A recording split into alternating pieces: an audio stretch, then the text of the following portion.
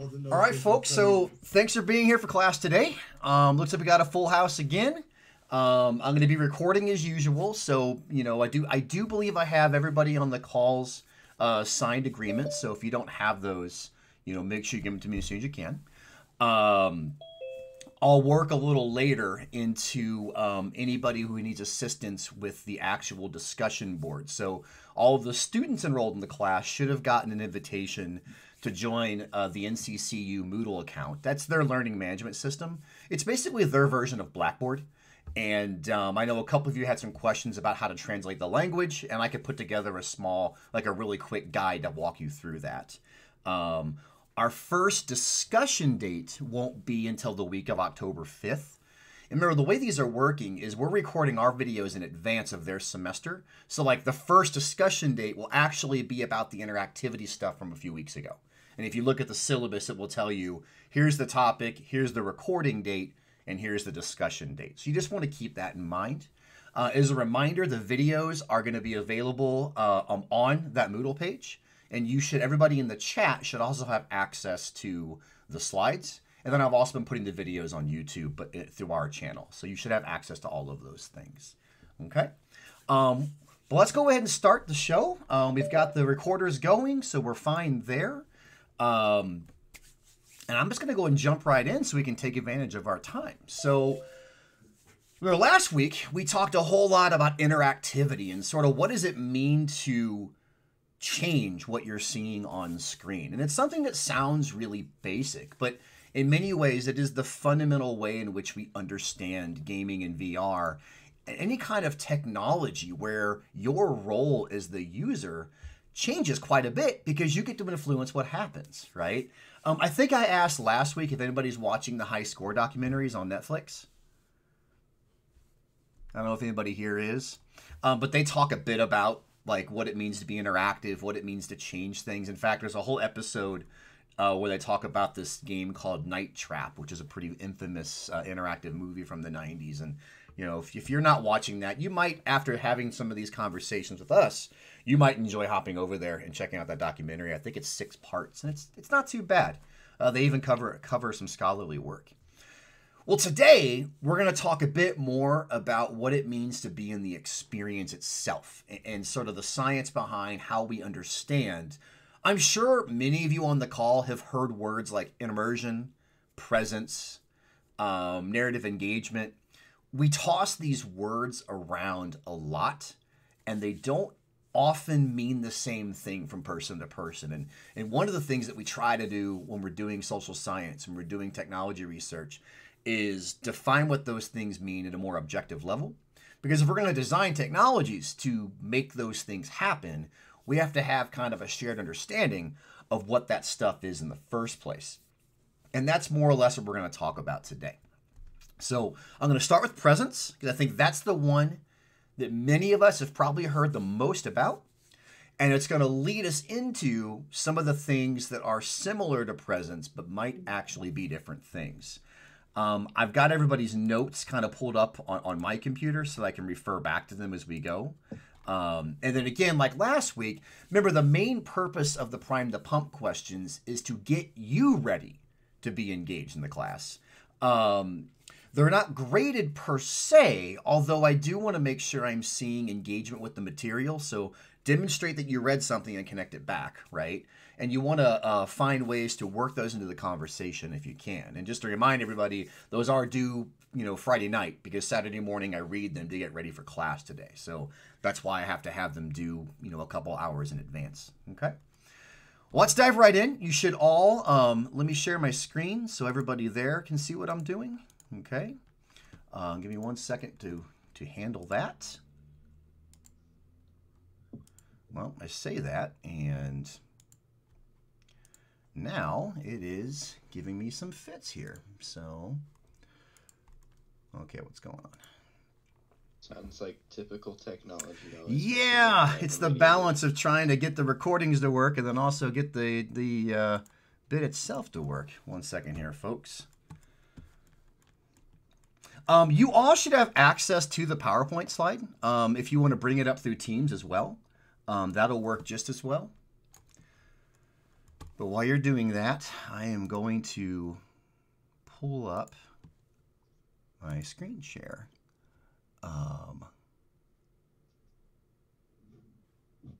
This is really frustrating. Okay, let me cut that out of here real quick. There we go. It was just blanking out my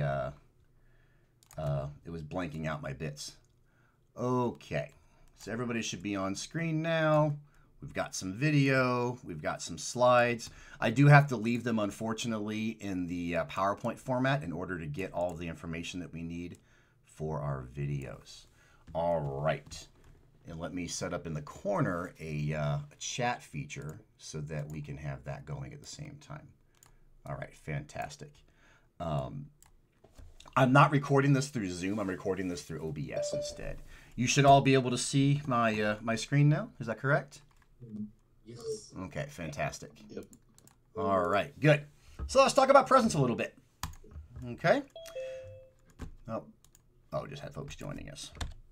All right, so actually, before I go any further, what have you heard about the word presence before? I suspect that one's come up in the past. Makes you feel like you're there. A sense of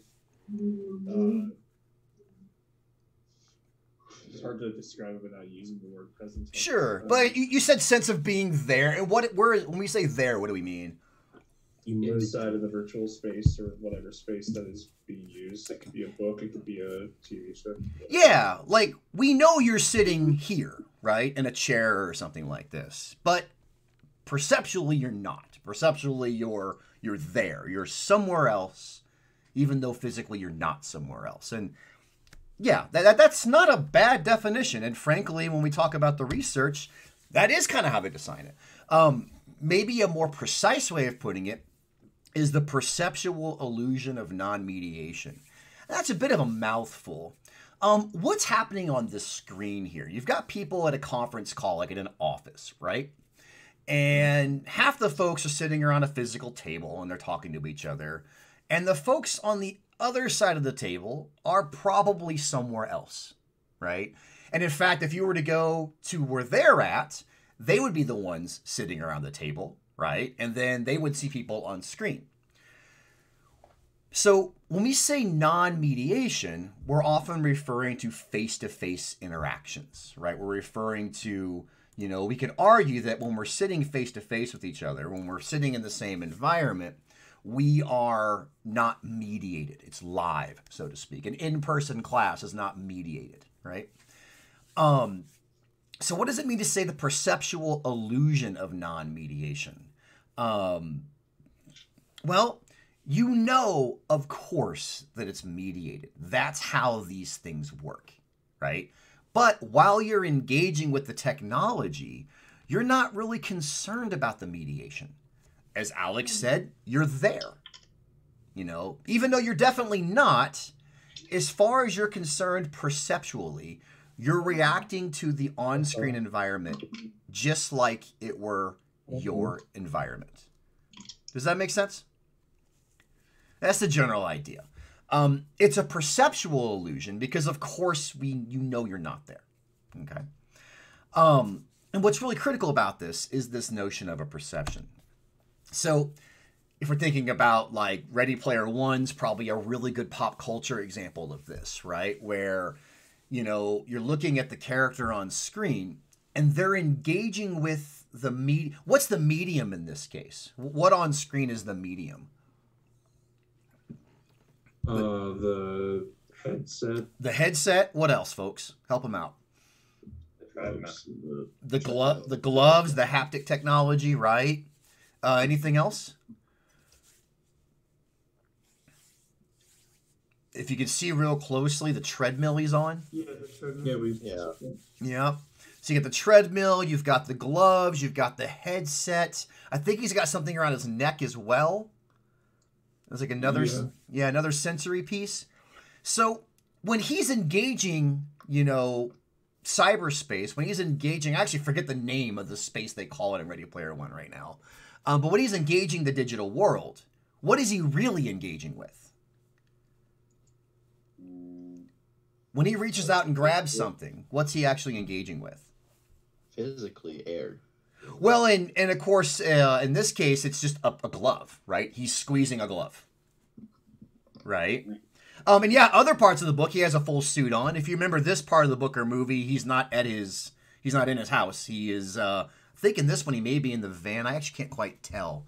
But at different points in the movie and in the book, he has various technologies. It doesn't change the example. The point is, you're not really engaging with the stuff on screen or in your glasses. He's literally squeezing his gloves, right? And you squeeze the gloves, but he's squeezing them as if they weren't there. Because what is, in his mind, what is he grabbing? The object in the virtual space. Yeah, some object online, right? So it's engaging with this physical, tangible medium that has almost nothing to do with what's in your mind, but engaging it in a way that it's not actually there, as if it were invisible or as if it were something other than the medium itself. Again, for many folks on the call today, this doesn't sound all that revolutionary, but remember, we're not talking about the technologies. We're talking about the psychology behind them, right? And what it means to, basically trick somebody to be somewhere else at various levels. And in fact, many of you have probably had experiences that weren't that great because you weren't able to have this illusion of non-mediation, right? When Sam Miller talked about the Wii bowling last week, it was like, yeah, but really, if you just sit on your couch and flick your wrist, you can bowl a 300 game, right? You're no longer bowling at that point, are you? You're just playing a bowling video game and you figured out a trick with the controller to perform really, really well. It's not a trick that, oh my gosh, I'm bowling right now, right? And we can talk about some of these things as we sort of go through the, as we go through our day. Okay. Presence in a way is illogical. It doesn't really make any rational sense. And of course, how many of you have VR looks funny when you're not the one wearing the equipment, right? You watch somebody in a living room. Go ahead, Jared. True. True. I typically just ignore it though, because it's fun entertainment for others. Oh yeah, definitely. But it's also fun for you. Sure. But it doesn't look rational. The person's standing in a room and they're grabbing stuff and ducking at stuff and waving around and running around. And to any onlooker, it looks really strange. Because of course, we don't have their perceptual information. They're engaging in an environment in a fundamentally different way than we're engaging the environment. Because to us, we only see the pieces. And of course, to them, they're behaving as if the medium is invisible, if it's not there, right? It's illogical. We know it's illogical, right? We know this. It's not like when you put on a headset, you literally forget what reality is, right? We are aware of what we're doing. In fact, we do it voluntarily. Part of the experience is to go somewhere else for a while. It's involuntary in the sense of we often don't control it.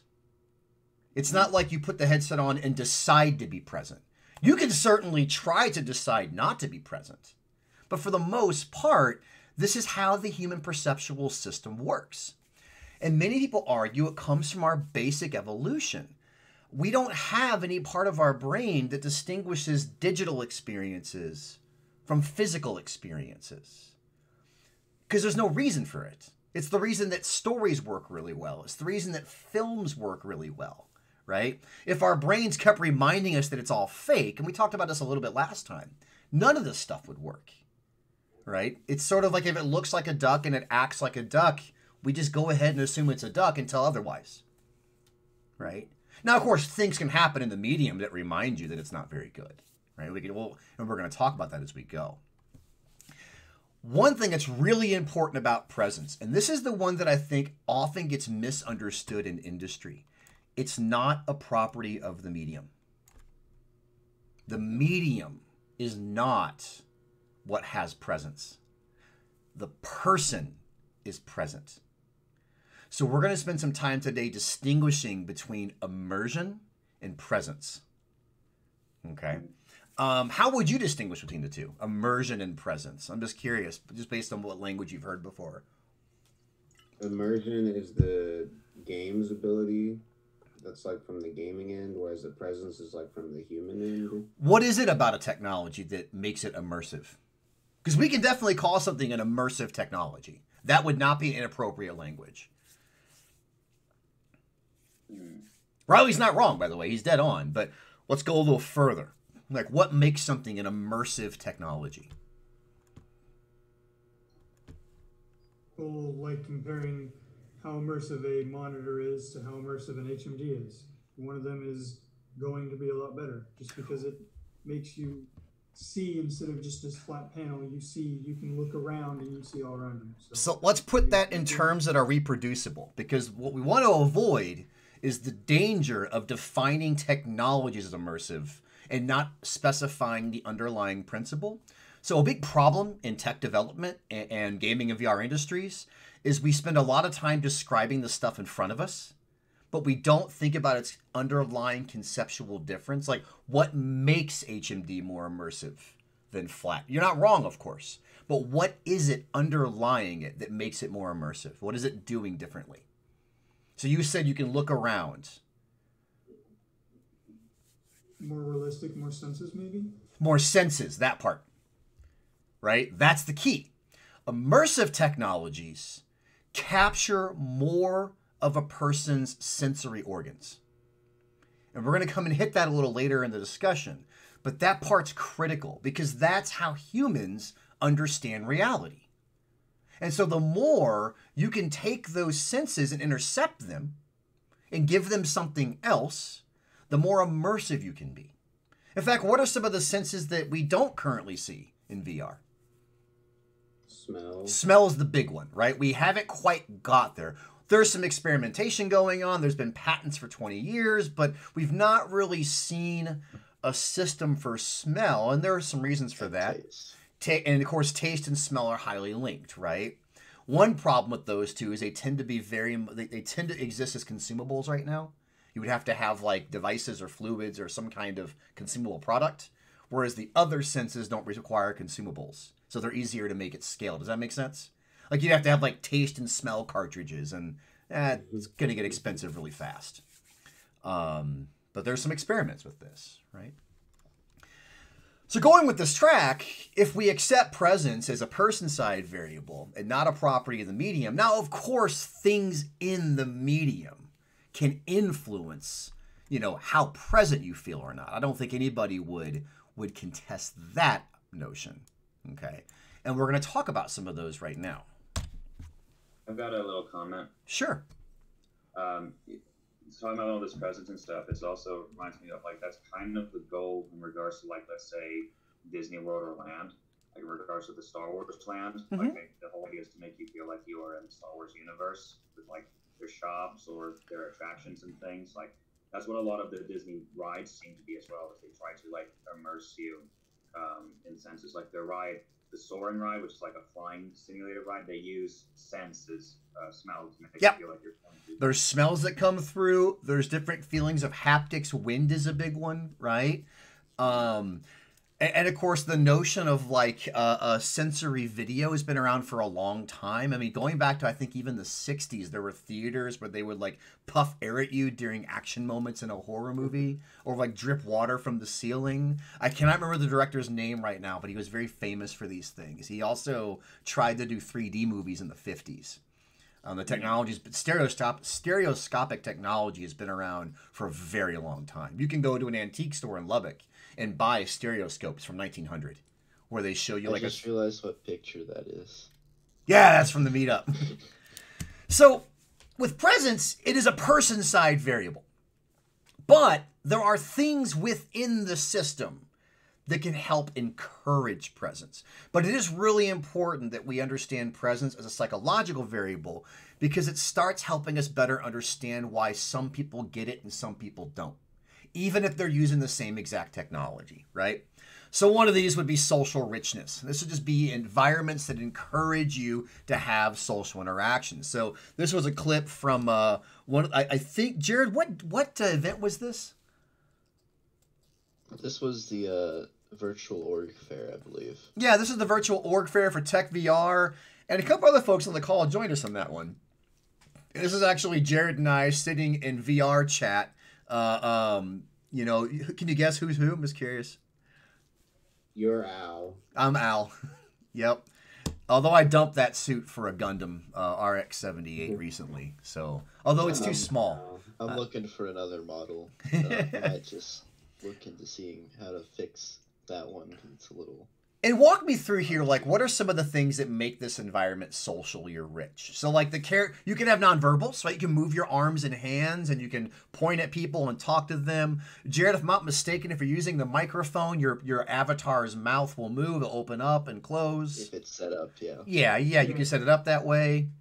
It's not perfect, but it, proxemics matters. The fact that I'm sitting close to him is a communication in itself, as opposed to me sitting like across the room. In fact, I remember Jared talking like when he first joined the room, like nobody was anywhere near him, and it's like I don't feel like anyone's talking to me because you're all like way across the room, right? Social richness cues help people feel a sense of presence because social richness cues help guide our communications with each other. Right? And we go, oh, yeah, I feel comfortable talking in this environment because the environment's allowing me to do some of these things. Okay? Not to mention doodling. Yeah, there's the doodle. And of course, those are things that you can't do in real life. So one of the fallacies that we run into with presence research is that it's all about replicating reality. But there are people who are saying, well, why replicate the flaws of our physical environments when we can go further? And we can do stuff like I can't just walk into a classroom and just, write in the air. They actually do make light pens, but they're very expensive, right? I can do things in this environment that I couldn't do in a face-to-face environment. So we can even talk about, are there cues that exist above and beyond what we're used to, right? I actually think I might be able to throw Go ahead. a question Sure. here for one of them. So why do people seem more prone to tell people what is troubling them in immersive technologies, like specifically VR? Especially I've had people dump their life stories to me while in VR. Anonymity. Part of it may be anonymity and part of it might be social richness. The environments spark a sense of interaction. There's a little bit of, and I wouldn't call it anonymity, I would call it pseudo-anonymity.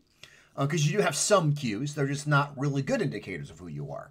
And we know from actually computer-mediated communication research that the combination of pseudo-anonymity and social richness leads people to have more conversations. Jared, in a way, it's the bartender effect, right? You go into an environment, the environment seems pretty social. You can sit down, it's acceptable to talk to people. You don't know them that well. It's a different space. And there are cues that say, hey, let's chat, So it's actually an effect we're seeing in like social video games. We see players of like World of Warcraft who don't actually play the game. They just go to the cities and talk to people and hang out. There's actually taverns in Azeroth that people go to and have a beer and talk, and then they don't actually really advance the game at any point, right? And that's a legitimate form of play, right? And I think all these social richness cues play a role. And that's where you're seeing like VR chat, hubs. You're seeing a lot of focus right now on social VR. I think that's going to be the next barrier for people's abilities to see the value of the technology. And once they realize that it's no longer an isolating experience, it's going to play a big role moving forward. Yeah, it's a great question though. But you do see some research on this. And Jared, I suspect that research is going to be very hot in the coming years because social VR is still kind of in its infancy. So that's a good thing to think about researching. I don't think we have a great handle on that one yet because I don't think we're ready for what social VR is going to be. Imagine Facebook, but you're literally walking around the same spot. And all the cues that are going to be in that environment that say, hey, let's chat or let's fight or let's do any of the other things people do when they get together. But as Alex said, when they get together in a pseudo-anonymous way with consequences that aren't the same, right? I can fight somebody in VR and not get hurt. So there'll be something to talk about. I can fight someone in VR and be successful. Right. I can win this fight. That I might add to that. Another thing, like with VR chat, making your own custom worlds and inviting people to it, you can make your own room, you can make your house, you can make your dream room. And you can show people that. And it really just brings forward a lot of new things with it. Sure, and you can do it at scale, right? So now it's not tied to, you got to come to my place. It's, I'll bring my place to you. Yeah, it's great. Yeah, I think it's definitely something we can think about. It's a great point. It's a really good point. Another thing about the mechanisms that drive this is social realism. What's on screen? Football stadium. Yeah. Even though, like, it's not a very good version of it. It's missing half the walls. There's a whole campus around it that's not there. It's kind of blocky and a little weird looking. I'm being critical. Minecraft? This is a Minecraft. Rude. Yes. Well, that's what I'm saying. It's a lot Like, of work to make that. that's the point I'm trying to make, though, is we would never say that because we recognize that it's Minecraft. And that was, you're right, a ridiculous amount of work to build this thing, right? We would never go, oh, God, that's not a photo of the stadium. What a pile of junk. If anything, it's like, wow, anybody who's ever stepped foot in a digital environment, and especially Minecraft, would not rip this apart. They'd be like, that's kind of cool. Throw shaders on it. It would be even better. Shaders makes it so good. I can give you shaders right now to add. Well, and, not to mention, is that how the surrounding area of the football stadium looks? Like, not at all. That's it's close not enough. That's the Honestly, idea. not that far off. In VR and in digital spaces, we don't always need all of the cues for something to be realistic. And it's something called the minimal cues hypothesis, that oftentimes we only need enough for us to go, okay, I buy this, I get it, I move on, right? And that becomes kind of interesting when you think about presence as a psychological variable. You don't always need 100% full bore everything every time. Isn't that because like our brain fills in the gaps and throws what isn't there? More or less. Yeah, it's a combination that we fill in the rest. And even when we're walking around campus, we don't take in everything. A lot of the stuff I ignore because it's not important to what I'm doing, If I'm walking from my office to the library, the stuff in the middle is not that relevant. Oh no, a tree's out of place. What will we ever do? Right. I guess this is another place I can throw another question I have. Mm-hmm. What causes like phantom touch, and is there a way more people can access that sensation of touch through virtual reality? You're talking about the idea of feeling haptics when there aren't any haptics? Yeah, because I've experienced It's very it. interesting. Cool. Yeah. Well, it is very cool. It goes back to this conversation, right? I mean, if you're having an illusion of non-mediation, your mind's not separating things out, right? So if someone grabs your character's arm and you're engaging in that process, it's not too much of a stretch of the imagination that you would feel that too. Has anybody ever used a flight simulator on a stationary computer and felt the sense of motion? Yes. Yeah, it happens quite a bit, actually. It happens in driving simulators if you get some of like the wraparound screens and you can feel a sense of, like, people get car sick in a driving simulator when they didn't actually move at all. It's all connected. I put a fan on me in various sims, and it works pretty well. It's surprisingly not that surprising that these things happen, because again, if the illusion of non-mediation, our minds filling in those gaps, and we're making sense of the experience, and sometimes we're trying to reconcile what we're seeing, not the other way around. That's what makes it illogical. Rather than reconciling physically what we're doing, we're reconciling sensory what we're doing. And at a very high level of abstraction, you could argue that our experiences are sensory more than anything else. Anybody wearing glasses on the call knows what I'm talking about. We're not seeing the real world, right? We're seeing a refracted version of that to kick into the back of our eyeballs to correct the vision. And sometimes our vision's actually better than average. I think I see 20/10 with my glasses on. So and there's all sorts of discussions around what is it you're actually consuming. And of course, like for me, I didn't wear glasses until I was much older. I just thought things were blurry because I didn't have any point of comparison to tell me otherwise. Right? What's that, right? That's so sad. It kind of is. You'll love this. I played football in high school and didn't wear glasses. Like, literally couldn't see the scoreboard from the field. And I just, figured, we'll hike the ball. I don't know. Just don't wait that long. I guess you get 24 seconds. I got no idea. My uncorrected vision is 2600. Yeah. So it's pretty bad. It was not till I got older that I even realized I had a problem, because I sat in the front and passed my classes and didn't seem to walk into things a lot, so no one thought there was a problem, right? Oh my gosh. You know, it can happen. Perceptual realism can happen. It's very similar to social realism, but the idea here can be even if things aren't real, but they're plausible, this environment seems real because we can engage what it would be like to be wearing gloves and walking on dirt and seeing stones in front of us and maybe having a spaceship. Of course, those things aren't real, but we can put ourselves in that environment. We're like, okay, yeah, I get this. I can figure out what those sensations feel like. So think about how much VR and gaming takes place in environments that have no real world analogy.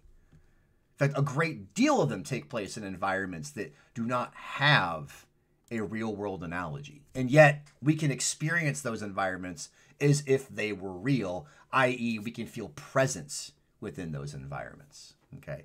Go ahead. No, go ahead.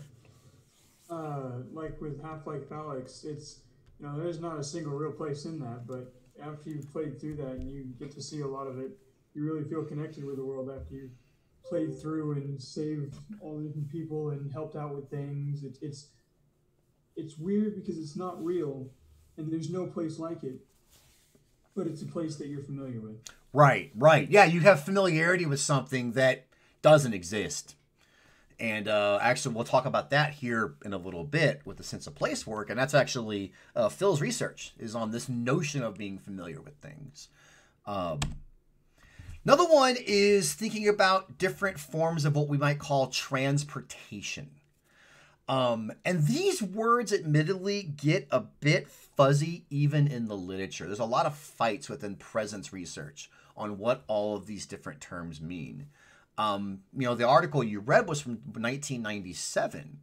The reason I have you read that article is because I think it's really interesting how prothetic it was, that it actually laid the course for a lot of the experiences that we have today, and it explains most of them with pretty good fidelity. Like, it's a pretty good explanation.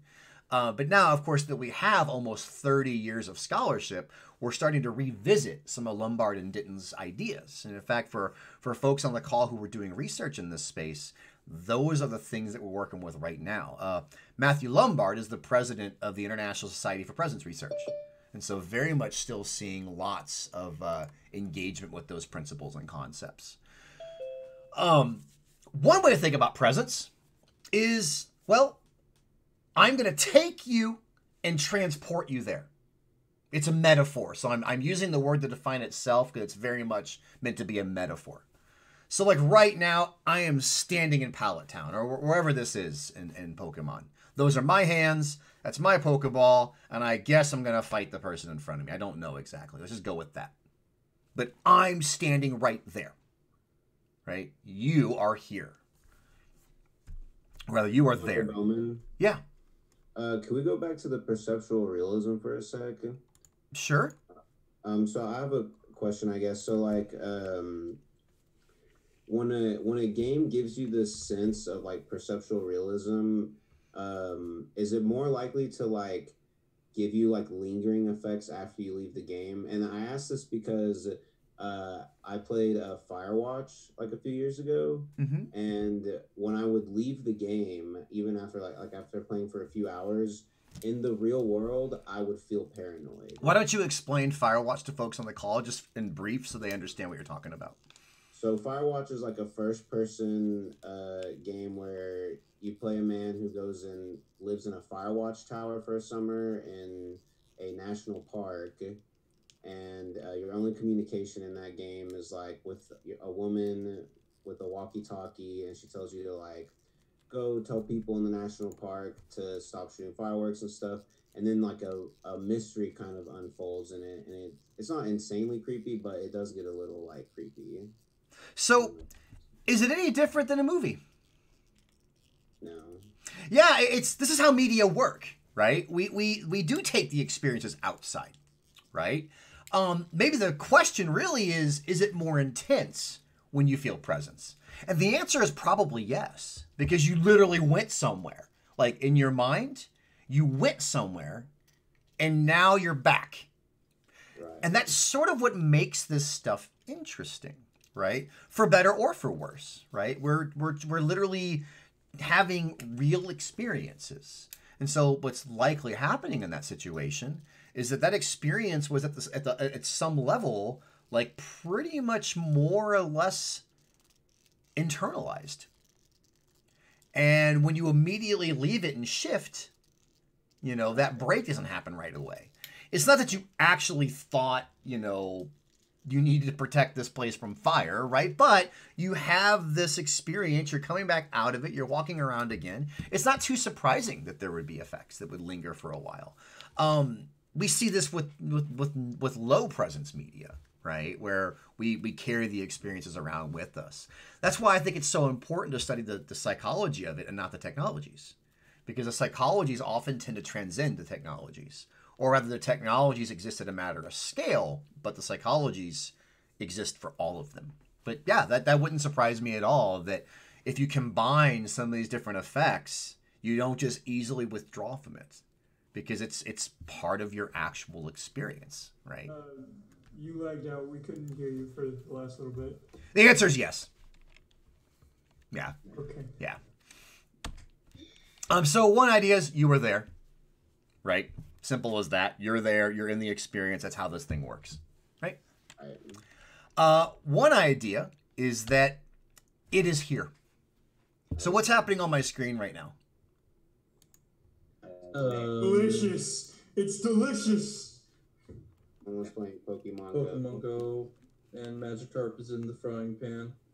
Yep, you're frying a fish. Now, of course, you're not really frying a fish, right?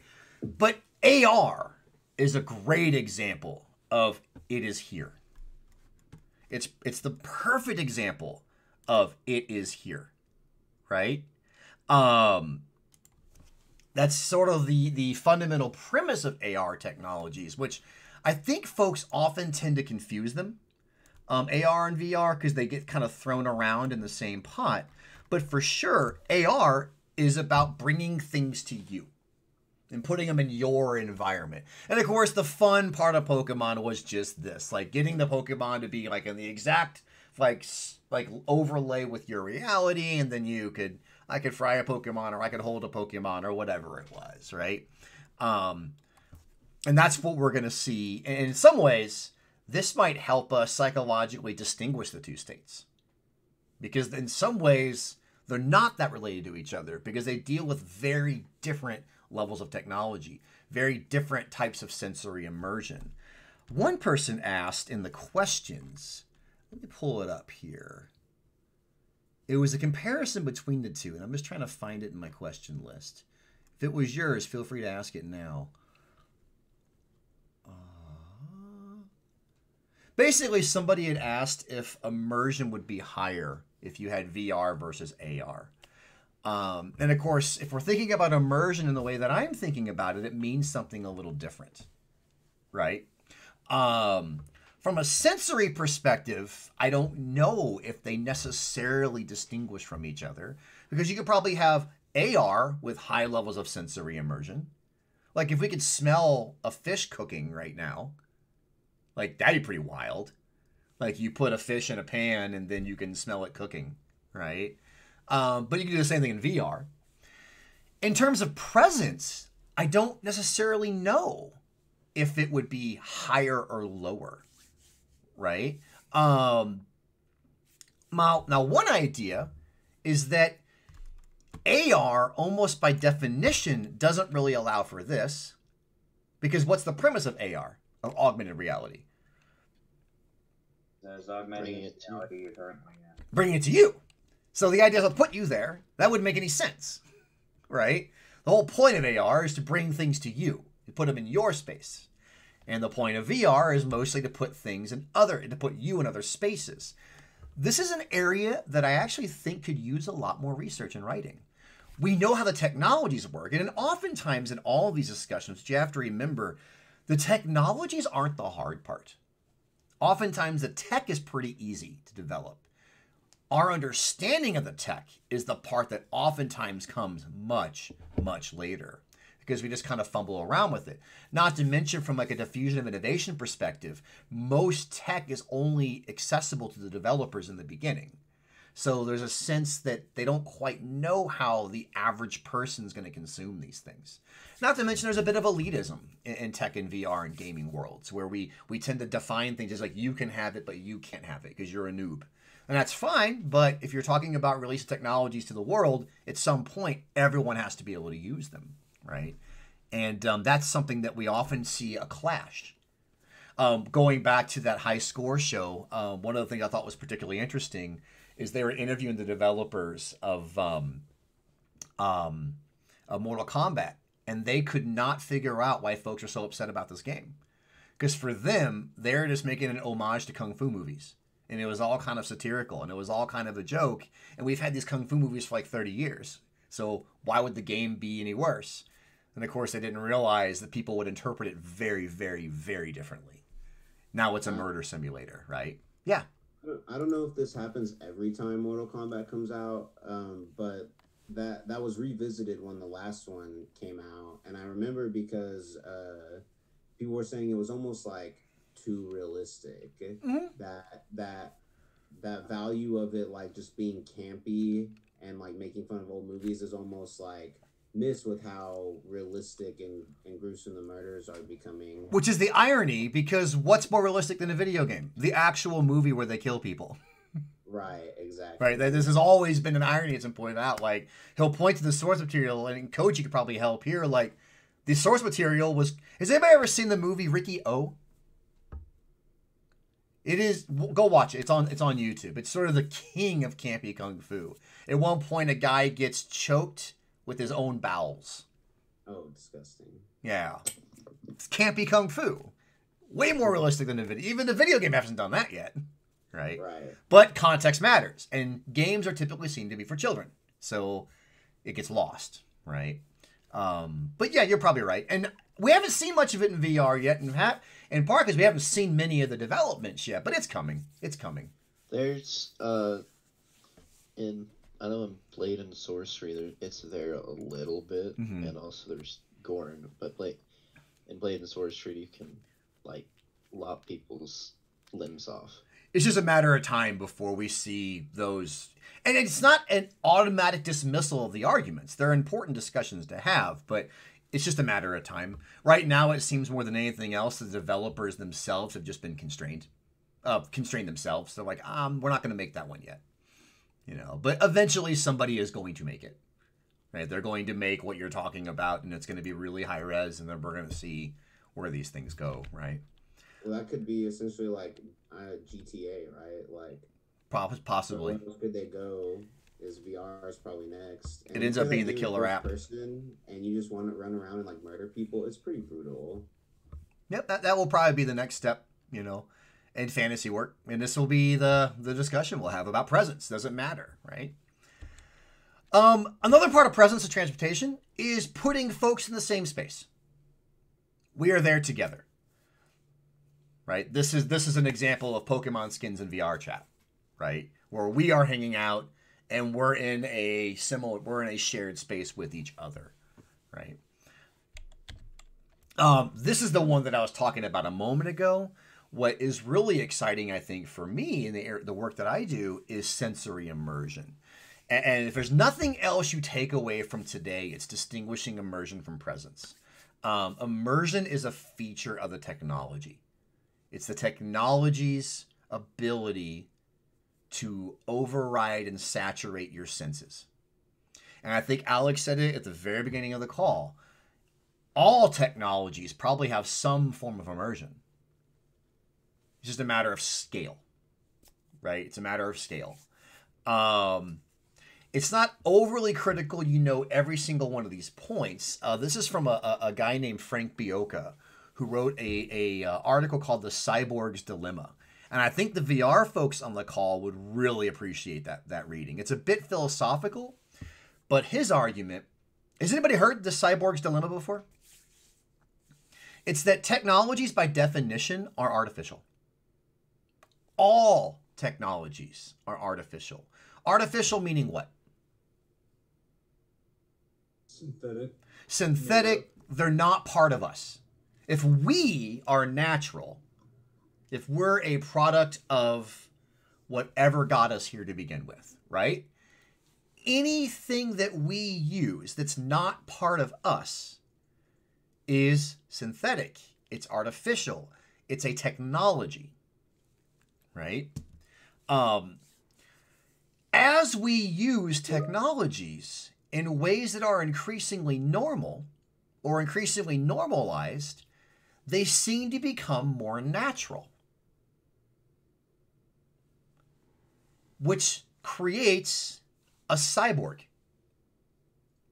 And the dilemma is that our world is made up of artificial tools that we've integrated into our operations at such a precise level that you really can't separate the person from the technology. And I'll give one really good example. Okay, what is this? It's a watch. It's a smartwatch. It's a watch. What's its primary function? Tell time. Okay, why? So you can know what time it is. And why do we need to know that? So you can get to places that you need to go on time. So you see the tautology. We need to know time because time is important. But it's not really a property of anything, right? Like our ancestors didn't tell time, right? It wasn't important to them. Some dials. Well, I'm talking about going back. I'm talking about going back further than that, like to the very beginnings. Why did we walk around during the daytime and sleep at night? Because there were less. We could see, and there were less dangerous predators during the day. Yeah, I mean, it was functional. It was just like, my organs only work when there's light for my eyes to receive. Other animals don't have this problem, right? They do the opposite. The natural way to do things would be to wake up when you're hungry, go find something to eat, and then go back to bed. And that's it. That's natural. Survive, and then make more of you. Right? That's basically all we need to do.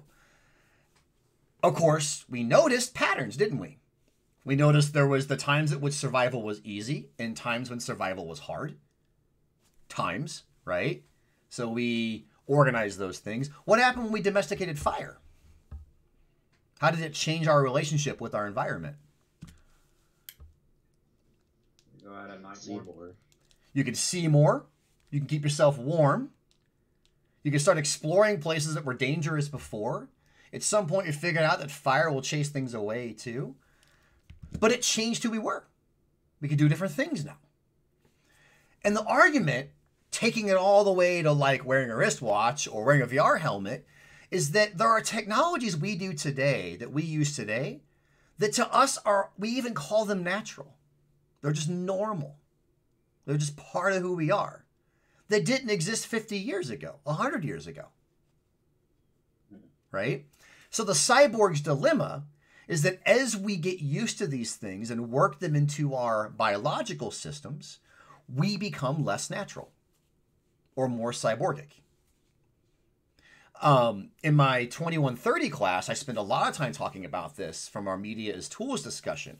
And Javier and Afrik and a couple other folks are going to recognize this conversation. They've already had it before. Riley, I think, is having it right now, right?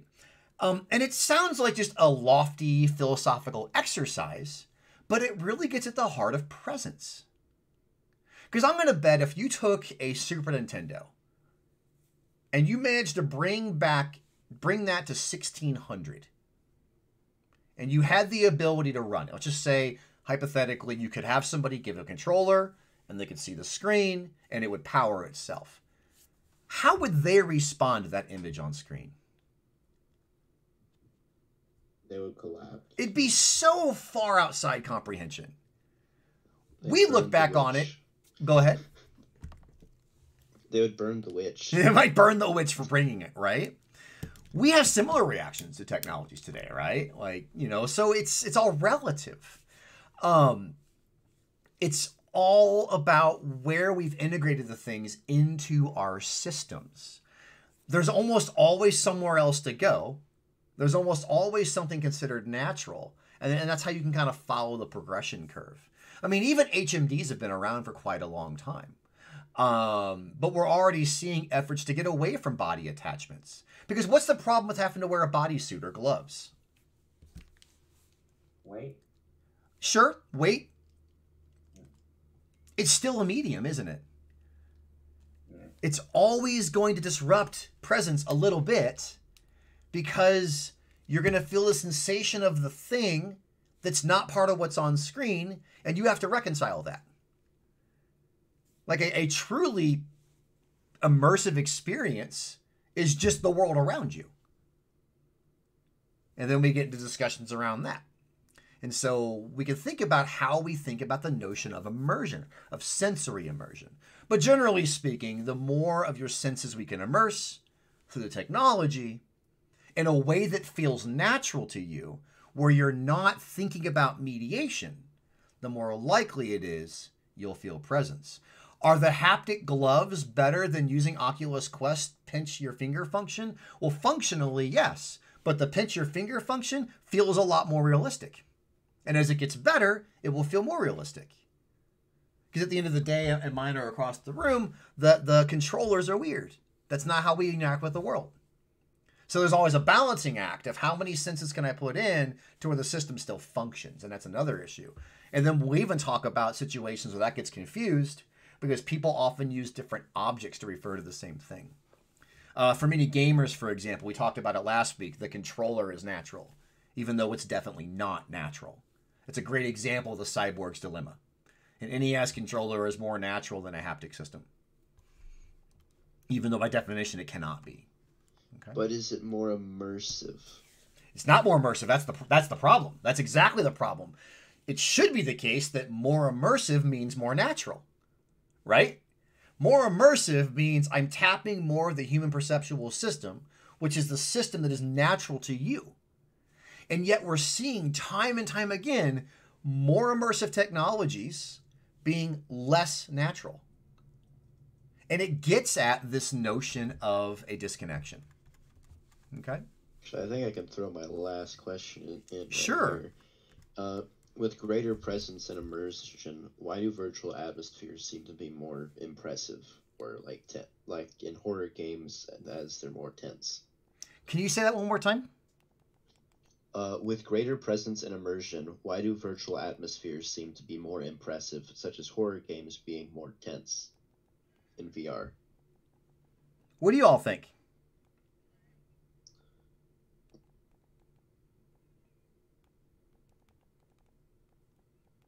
Because in VR, you are the only thing in direct control of yourself. When it's a video game that's, let's say it's on your Xbox, your PlayStation, I don't know, there's a controller and a distance between you and the screen. When the HMD is on your face and you're holding the controllers in your bare hands like that, it's different. You're more involved. And the more involved you are, the more responsible you feel for the character that you're playing as and for yourself as well. And then there's all the stuff like sound and everything. I mean, in some ways, Jared, it's the question is a bit of its own answer, because the answer for me is yes. More immersion leads to more presence, leads to more involvement. Right? So the technologies are engaging these things, then absolutely you're going to be responding to them more strongly, right? Because there's an illusion of non-mediation. Literally, you're not processing this as something separate from you. You're processing this as if it's happening to you, right? With all I know in like Skyrim VR, when there's like a pretty view, it's a lot better than like on screen, like playing, just flat Skyrim VR. It's a lot different. Mm-hmm.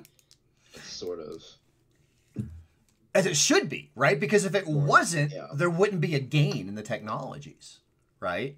That's exactly right. You're really tapping at the notion of increased sensory immersion leading to increased presence. In the case of Skyrim VR, it's not a different environment, but it's totally surrounding you. So you are literally taking in more of it, which think about things like peripheral vision. Well, peripheral vision's more or less meaningless on a TV screen because it's not peripheral vision.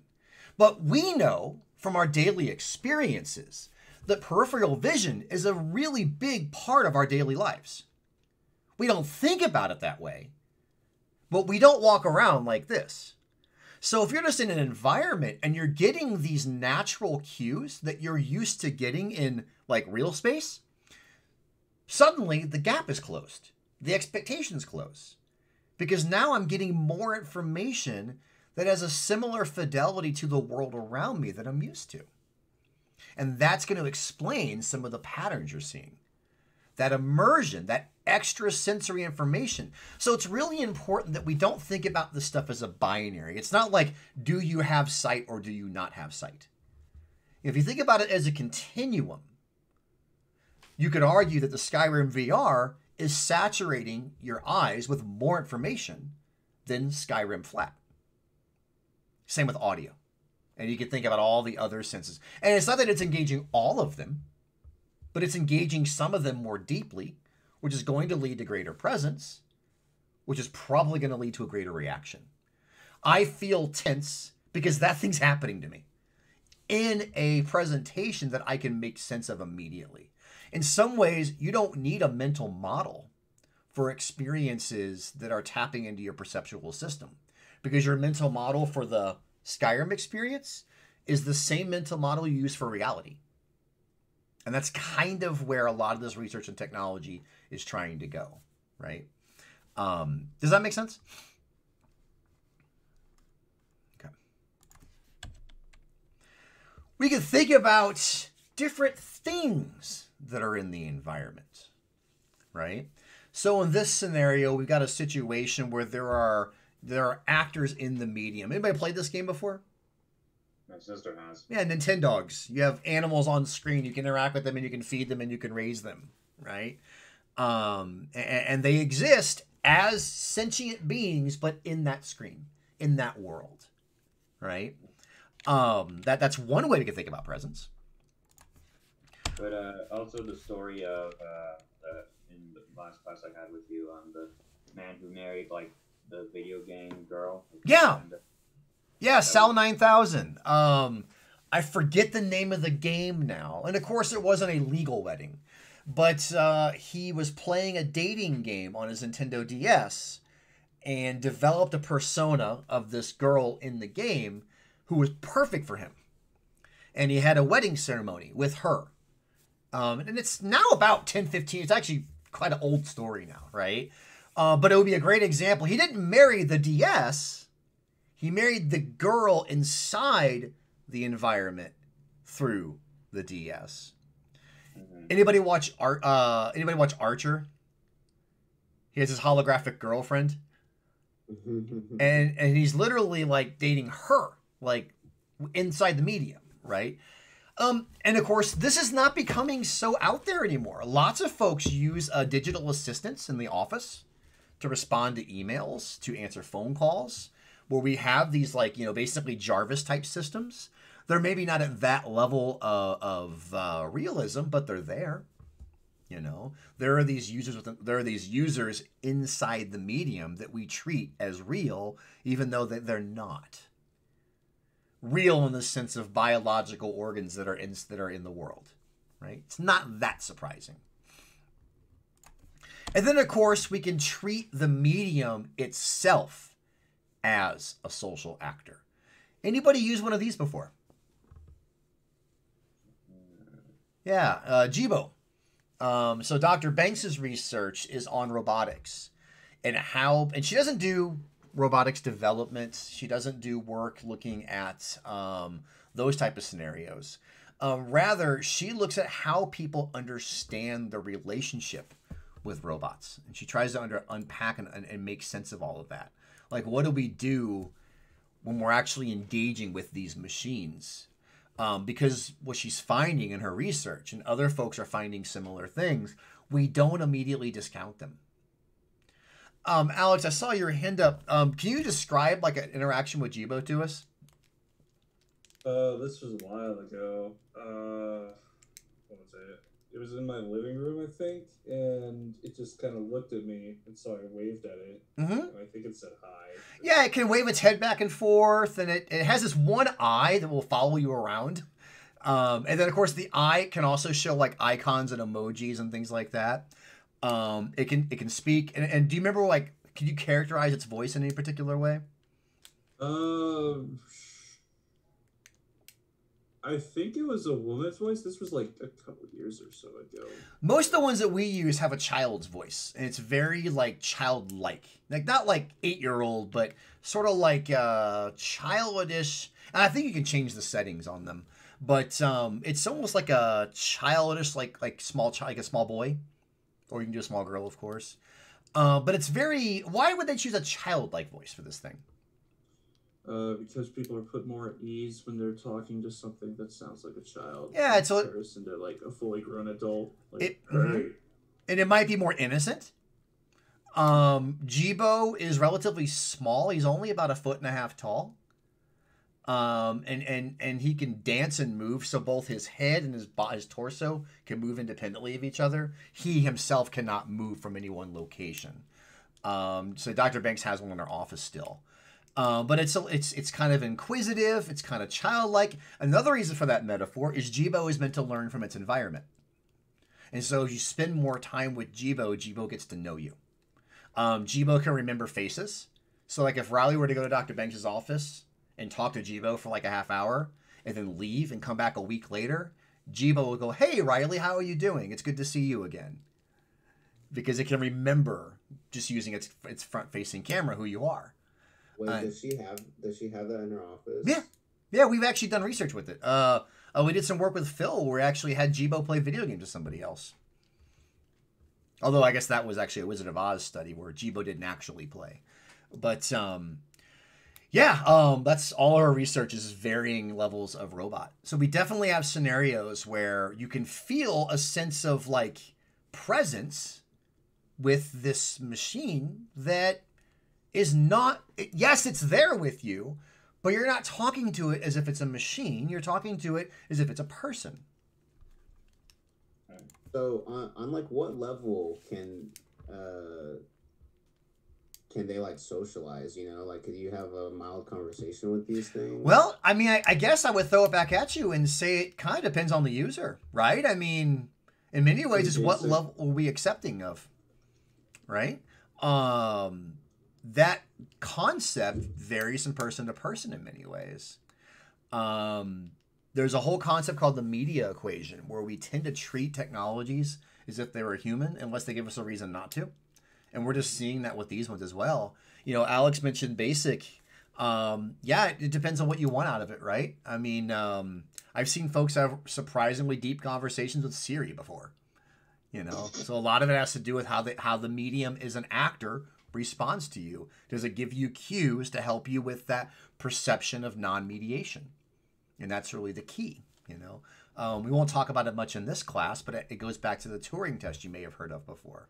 You know, at the point at which somebody has a conversation and the person speaking back with you, you don't really distinguish or care whether it's a real person or it's a robotic actor, because for all intents and purposes, it's satisfying these same basic dimensions of presence and therefore helping you understand it better. Technology like that would be good for like old people when they're like lonely. Like they just need like a companion. That's one of the main areas it's already used in. So especially in Japan, we're seeing. So for those folks going on the study abroad trip in the spring to Tokyo, we won't go to the retirement communities, but we'll go to an innovation museum where they talk about this, that they've been rolling out social robotics in retirement centers for exactly what Riley is talking about. People get lonely. They don't have anybody to talk to. Their families won't come visit them. And one of the ways, and we know that loneliness is a predictor of dementia. And so one of the things that we're seeing is robotic therapies where they're giving people these social machines to spend time with.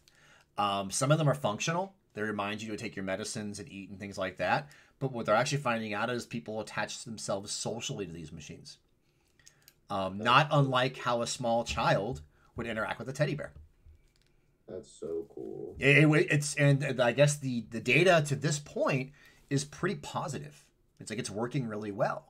And then folks are like really upset about it because it doesn't sound very human. But then the response is, well, it's solving a real problem. Like, you're not just going to drop what you're doing and go fix it. So this is the next best thing we got. And looking at principles of social presence in this case, not so much being there, because of course you are there, but the sense of being in a social interaction. It kind of makes sense that it would work that way. You know, again, there's no reason not to accept it for what it is, and people live with it and they move on, and they're doing pretty well, actually. So, any questions or comments or things that I left out of your conversations about the notion of presence? And again, I know that it sounds basic, but the point of the course is to try to complicate these things and talk about them a little more. So did I miss anybody's content here before I move on to the next topic? I've got a little something, I think. Sure, please. One of my questions was basically in regards to video games, does basically the increase in graphics over time maybe decrease sense of presence / place in past games? For example, like there's the you know about the Super Mario 3D All Stars coming out. One of the games I used to play was the Super Mario Sunshine open world, and that was like my first video game I ever played. Looking back at it, at the images and stuff, the sense of like presence / place is a little less there, I feel, because the graphics nowadays have been improved so much to kind of like increase that. So I guess my question is, do you think that graphics has maybe some part to play with regards to sense of place, presence at all? Well, definitely. I mean, it probably goes back to perceptual realism, right? Better, higher fidelity graphics are going to make it easier to feel perceptual realism. So it's not so much that the other stuff didn't trigger presence. It probably just triggered it either at lower levels or on different dimensions, right? So like for me, I remember when the Super Nintendo came out, and it was revolutionary. Like, the idea of 16-bit graphics was mind-blowing. No one had ever seen colors that bright. And really, for Super Nintendo, it was the sound. It was really crisp sound. And nobody had ever seen that before. And so at the time, it was remarkably like realistic relatively to its predecessors. Like, when you gave Mario 8 more pixels, it changed Mario entirely. So from like a social realism bit, from like a, yeah, it seems great, but it didn't really reach this. And so it's unlikely that we thought it was perceptually all that real. Like, we saw other things going on, but probably not this one. And that wasn't even like in the realm of possibility, like the idea. But then there were some games that were, like, I remember playing I remember when John Madden Football came out, and like there had never been a football game with 11 people on each side. That was weird. Like, wow, this actually is football, and not just like a version of it where there's 7 people, right? So on the one hand, it always scales to the times. And so we always have to be careful about looking back and going, wow, those Luddites had no idea. But on the other hand, that's why it scales with the times. We always want something better. Going back to that conversation about Mortal Kombat, there was one thing Mortal Kombat did to its character models that was almost unheard of at the time. Anybody know what it was? Was it like 3D modeling? Or? It was rendering of actual actors. I've seen pictures of them like in their poses. Yeah. On the internet. It's pretty cool. And that was really wild. Like, that wasn't really a thing we had. I mean, in fact, we played Street Fighter. They're cartoon characters. They're over the top. They're fantasy. And Mortal Kombat modeled real people and real actions. And just, you know, got 16-bit scans of them and got their animations. And all that added to the controversy, but also to what made the game interesting.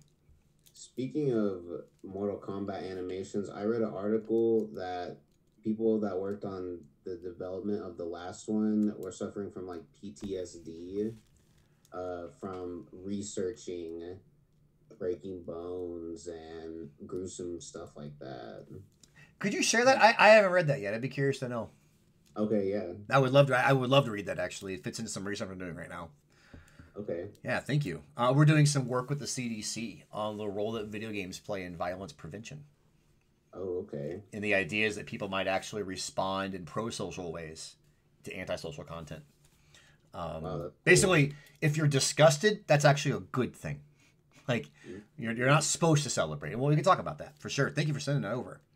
Yeah, for sure. Someone else talked about I was looking online about uploading my brain to Minecraft. I mean, some people argue it's not all that crazy of an idea. The limitations of us are like the things that we're in right now. But that all gets into discussions of presence. And then like at the meta level, there are some arguments that would suggest that we never live in the present. And any idea how you could argue that? Like that we never actually live in our realities, ever. Like we can't. Like we cannot live synchronously. It's a really meta argument. I'm curious if anybody knows what it is. And it actually does have implications for VR. And feel free, if you've been silent today, feel free to hop on the chat if you don't want to talk. But I'm just curious if anybody has this idea that we cannot live in the present. Well, technically, we're all living a couple milliseconds or nanoseconds in the past. Explain the logic behind that.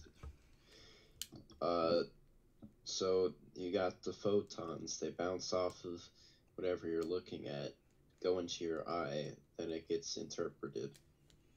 So and then it's processed by your brain, and that happens. Right. Think about the implications of that for presence. All you're doing is intercepting what the person gets from their reality. So when we say immersion, what we're literally saying is we're just going to give you stuff. Not from the physical space you're sitting in, but from this artificial experience. Why would your brain make sense of it differently? It's sensory information. There's still photons. There's still sound waves, right? They're all the same things, intercepted into your eye and then processed by your brain as if they were just part of your reality. Because they are part of your reality. There are some folks who don't even like to say the word virtual reality because it implies fake. And one argument is that it's not fake. It's a simulation, but it's not. It's no more fake than a haunted house. Or I think someone mentioned Disney parks. It's a bit trippy. It's a bit meta, philosophical. Alex Sakis on the lines of the same thing. But Jared, you're right. Like we're always catching up with our reality. We have to process everything and make sense of it. And so sensory immersion is literally about intercepting that process and making sure you get these things and not those things. And you process it as such, right? Same reason a horror movie is more fun to watch when the lights are out.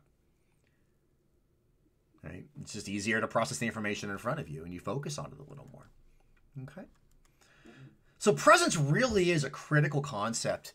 It's easy to understand, which sometimes makes eyes roll even a little bit, but it's not as well understood as you would think.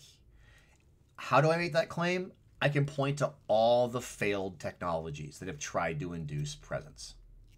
All of those treadmills that didn't work out. We've had headsets for decades now. And we're still fighting as to whether or not they're going to make it this time. The future's looking better. Some people argue that VR in particular has come out of what's called the trough of disillusionment. So technologies come out, people are really excited about them. And then they enter this trough of disillusionment where they don't do the things that they promised and folks give up. And you have to keep enough people in to come out of the trough for technology to stay, to maintain.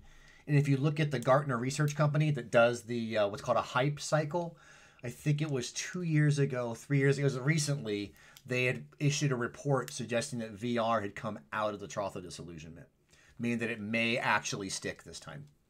Like people might actually continue to buy the things.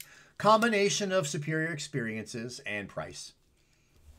We're starting to see the payoffs. And one thing people argued is that gaming is probably not the killer app for VR. There's been a lot of discussions that the killer apps for VR are probably not going to be video. When I say killer app, you know what I'm referring to, just like the thing that's going to make it work.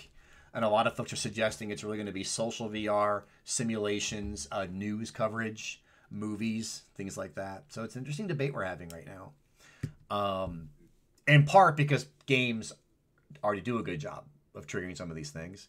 And in part because, think about it, if you're a gamer, do you always want presents? What? Do you always want presents? I usually do, personally. So you're playing Call of Duty Modern Warfare 2, and you're shooting up an airport of civilians. Like, do you want to be in the shit, like stabbing people in the heart and ripping it out, and like them shooting you and you get hurt? Yeah. I'm going to guess probably not. Like, we think we do, but true presence would be like, literally, has anybody seen the pain vest? Yeah. It'd be like, why would you do that? Like, or- especially like in Ready Player One, like why would you? Like, in regards if you're going to do something that involves pain, like why would you wear that? it's a question, right? Well, the answer is I want to be present. Mm-hmm. But we could debate, like, do we want presence? And so there's been some discussions about whether or not audiences really do want presence. And remember, not as a binary, but as a continuum. You know, that we may not want 100% presence all the time. That some experience we may want to be fantasy and not presence. And it's a discussion. It's something for future research that I think actually, for anybody on the call who's thinking about studying these things, that's what our lab does, by the way, so we should talk. But it's a cool question of how much presence do we actually want. Riley, I think heuristically you're right. Yeah, I play video games because they're fun and presence is fun. But I think the question I'm asking is there a point at which presence is not fun anymore? Oh, definitely. And there probably is. You know, there's probably a threshold. And of course, the answer is probably it depends on the experience, right? There are some things I want a lot of. But think about it this way. Why do they use flight simulators for pilots instead of planes? Because it won't. It's cheaper. Well, it's cheaper, but what's probably the more relevant reason? Safer. It's safer. You'll die if you crash the plane. Like, we won't have many People die pilots. if they're killed. Yeah, people die if they are killed. This is bad. So we start you off in an environment that's pretty realistic, but we scale it down a little bit because we want you to learn like the basic controls. And then once you learn the basic controls, we give you more things to control, and then more things to control. And then super high resolution, high fidelity simulators that have motion, and then we put you in a plane finally. And we see how you handle a plane. Right? And hopefully by that level, you've got some basic idea of what's going on, right?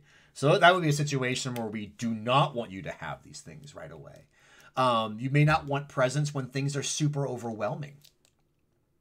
How many of you played the surgery simulator game? Or like any type of like... It's kind of fun. It's probably not how an operating room works.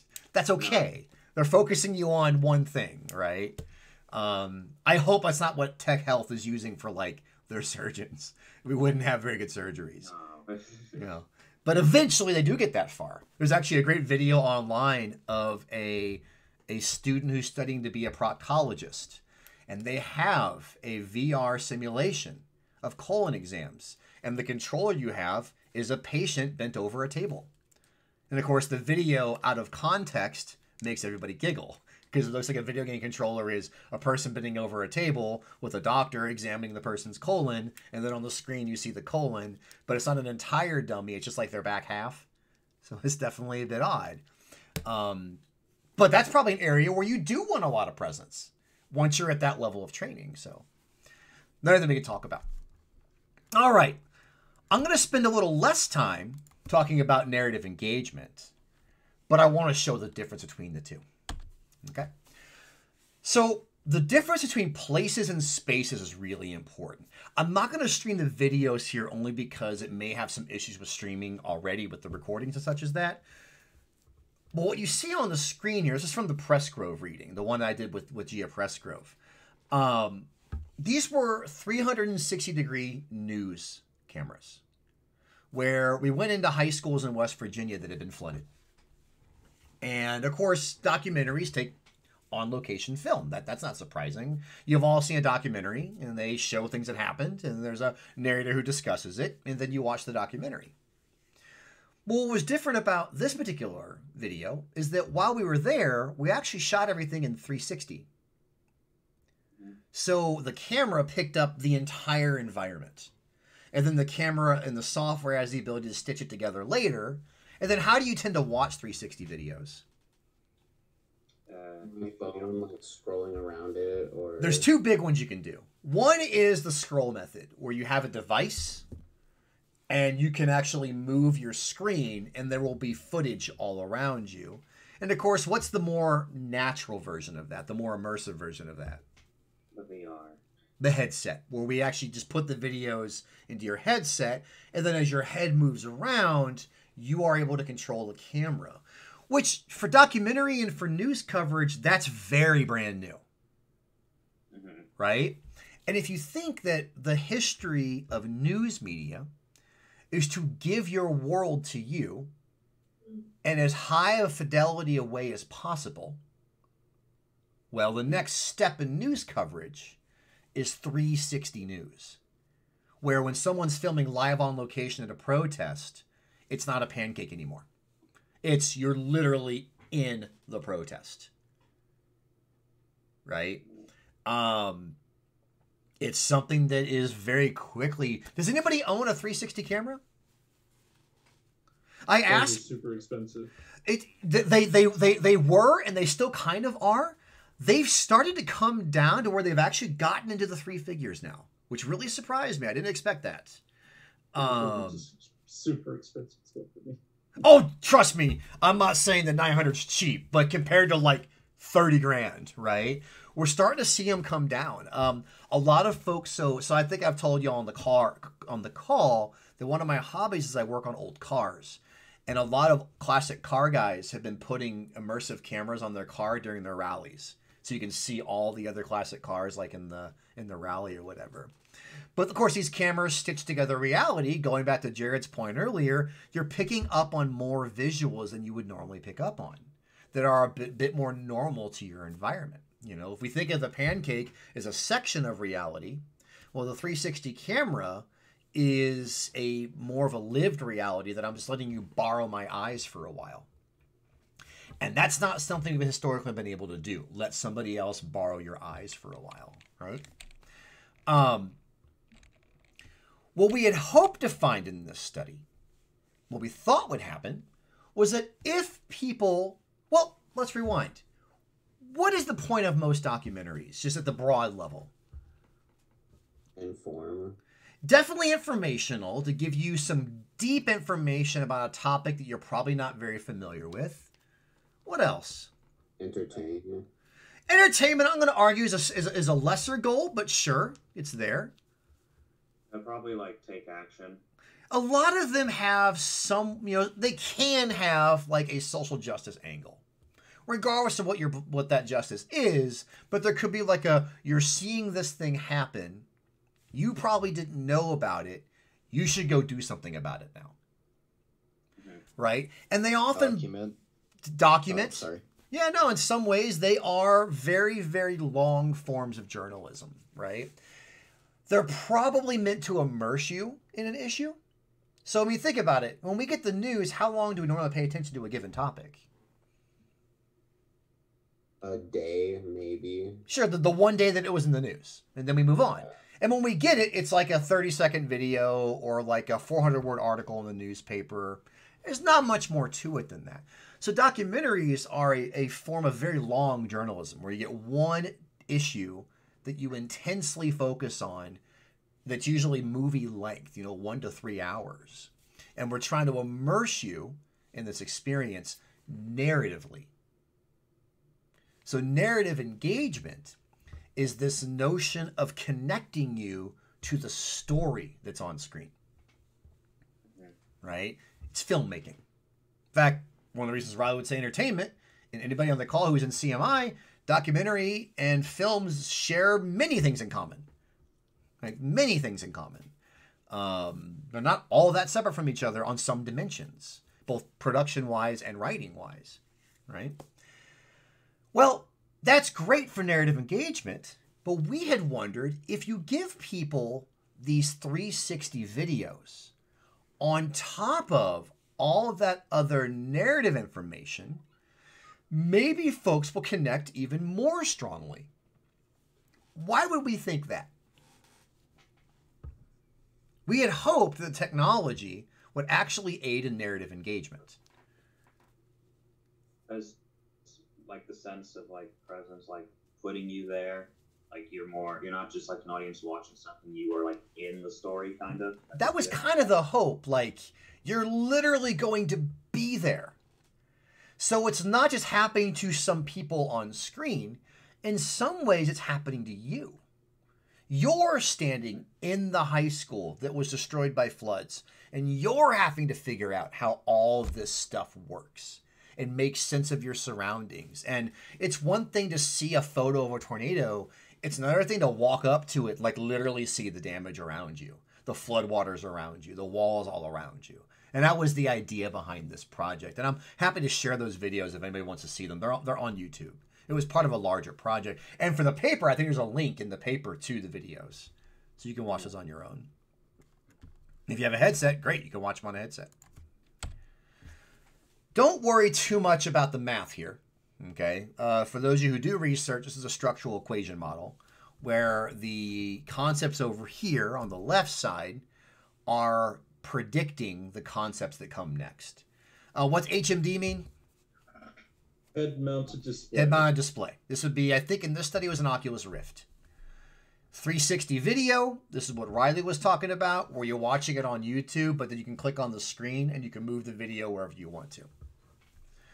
Well, presence, we've already talked about. It's that illusion of non-mediation, right? It's that sense of being there. Narrative engagement for our research was feeling part of the story. Okay? Narrative engagement would be I'm using the word to define itself, a story feature. Presence would be more associated with technologies and the feeling they make you have. And then the rest of it's not overly relevant, but our hope is that people who felt higher levels of narrative engagement and higher levels of presence would have increased attitudes towards helping people out. And then at the end of the day, if you watch these videos through these technologies, you'd be more inclined to actually help people.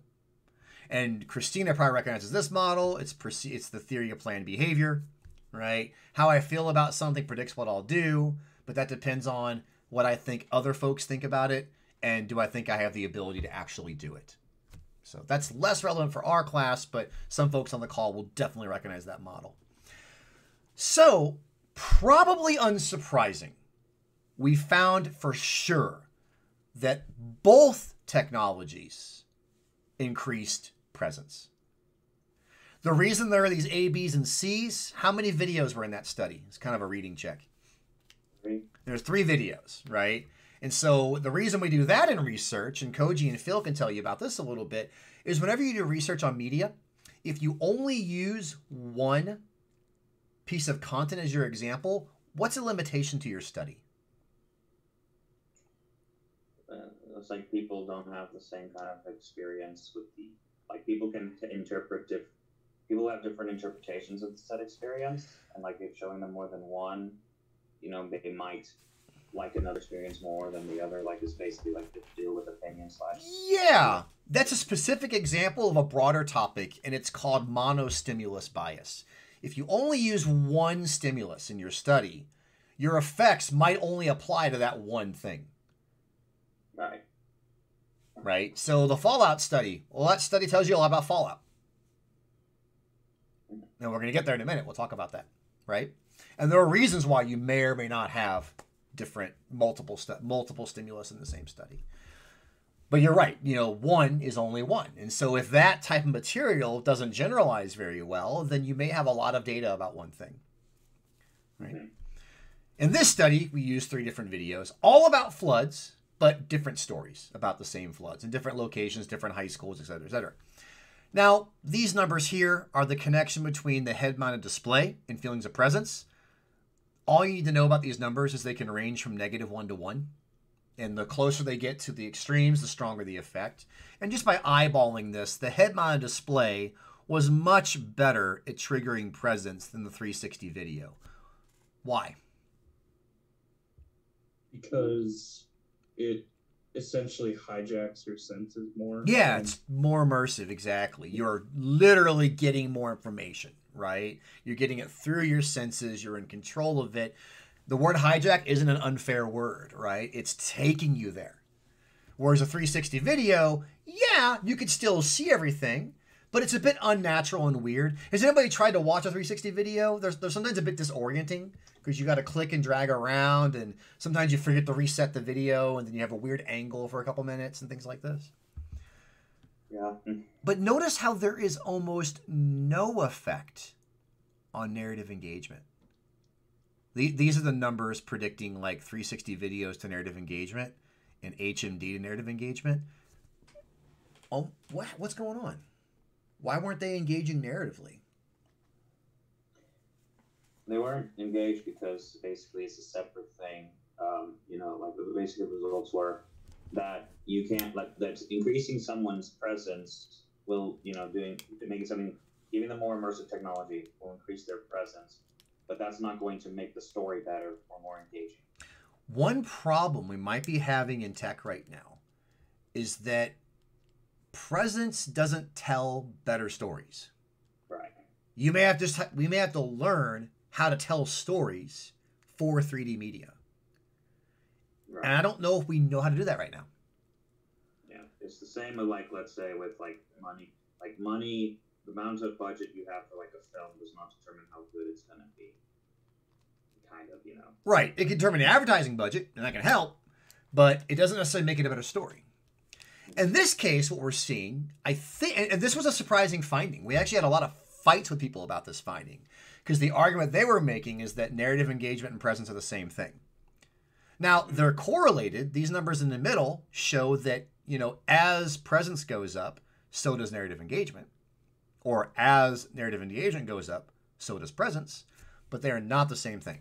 The research on the call will tell you these correlations are high, but they don't suggest these two things overlap. In fact, if you were to take these values and square them, that would be the amount of variance explained in one by the other, and those numbers are going to be below 20%. This does not tell me they're the same thing. It's also not surprising that they share some correlation. My guess is that if you feel as if you're in a digital world, you're probably more likely to feel as if you're in the story, but the effect is not that strong. Take this back to the history of film. And I think I covered this in our last conversation. The earliest films were of horses running, trains driving, people leaving factories. Mm-hmm. Those are great experiences on camera. Those aren't narratives. Right. And it took us a while to learn how to tell a story with these new tools. And I think the example I used last time we talked was cutting and splicing film, using more than one camera and then taking different cameras and putting their images together, and you get a better story. I suspect that with 360 and 3D, we've not learned how to tell that story yet. What are some of the complications that come with telling a story in 360 degrees? People could miss visual details that Right. they're supposed to see. Think about, if you take any film class, the importance of framing. Like, the importance of framing things in a film and a scene. You can't control the scene anymore, because you used to always be able to say, oh, the person's sitting behind a fourth wall, so I know their entire range of vision. I just have to arrange my scene in a way and cut my camera in a way to frame my shot, and we're good. How do you frame a shot in 360 when, as Alex said, they could be looking anywhere? In fact, what happened in this study, anecdotally, when people would put the headset on and they would look around the room. So you see what's in front of us here, this recording? They wouldn't see any of that. Because what were they doing? Looking around. And there was a narrator, so they didn't feel the need to read it. And that oftentimes they were looking at things that from a narrative perspective weren't relevant to the story. So like birds flying overhead or a car driving by, and they would turn their head because they heard the car. But in a film, you can't do that. Like, the director can set that in motion. So one is we can't control the user behavior. What are some other issues that might hinder the ability to tell films in 360?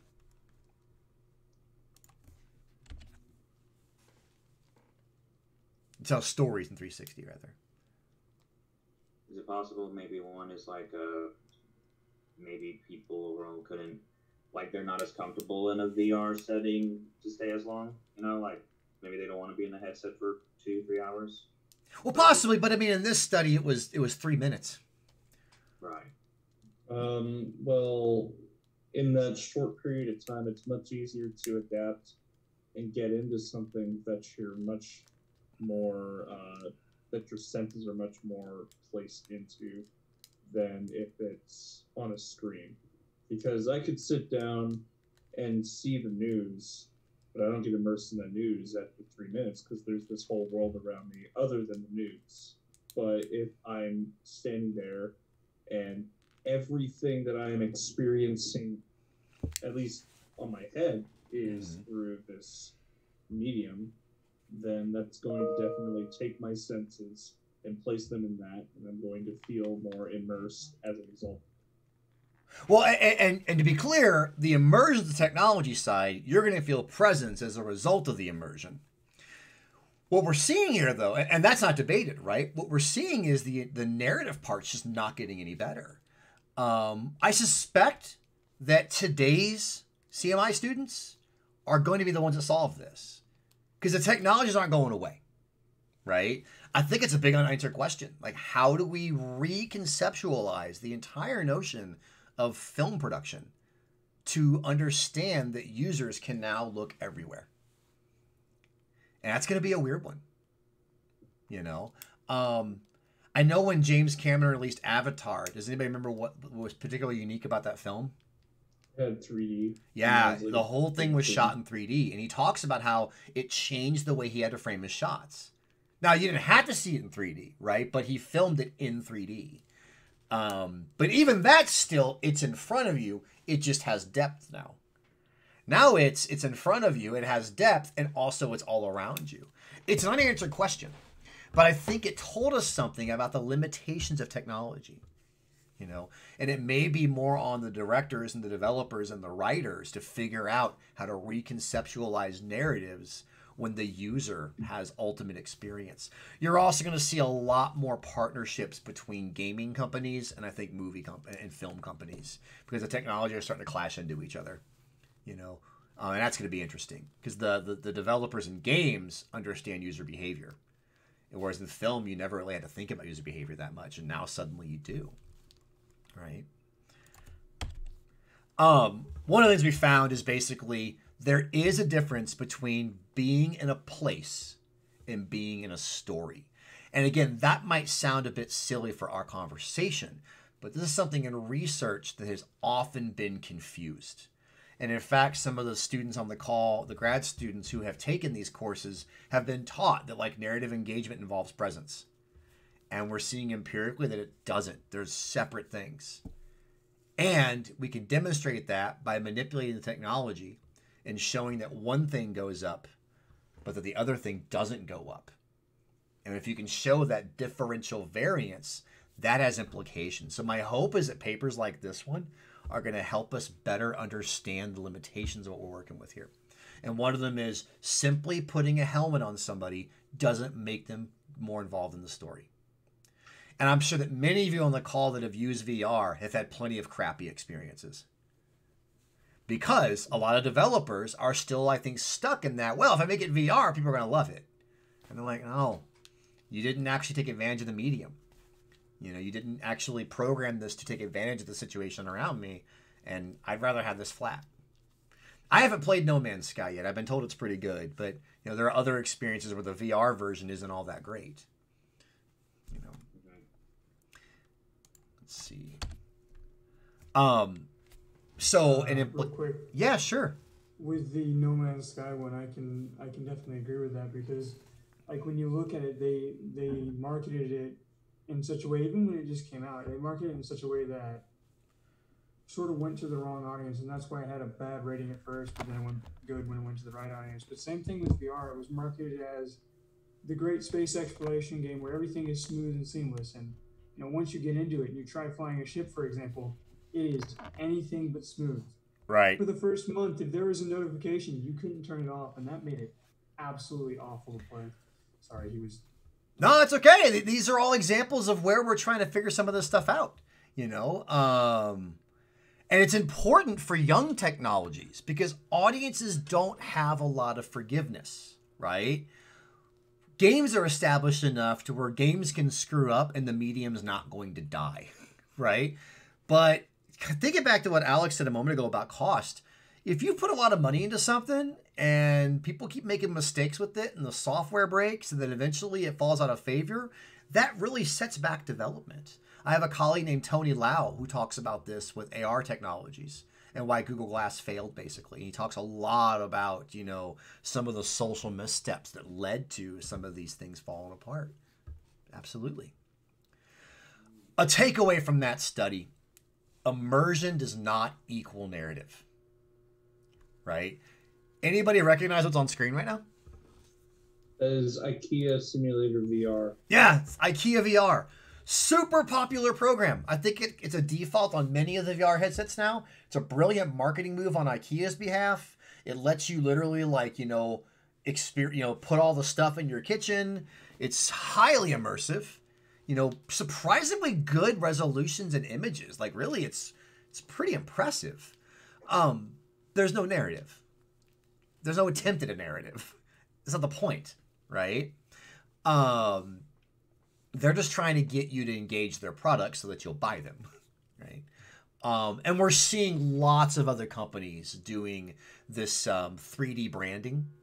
A lot of car companies are doing this now, where you can download a car to your headset and you can like walk around it, get inside of it, pop the hood, take pieces off of it.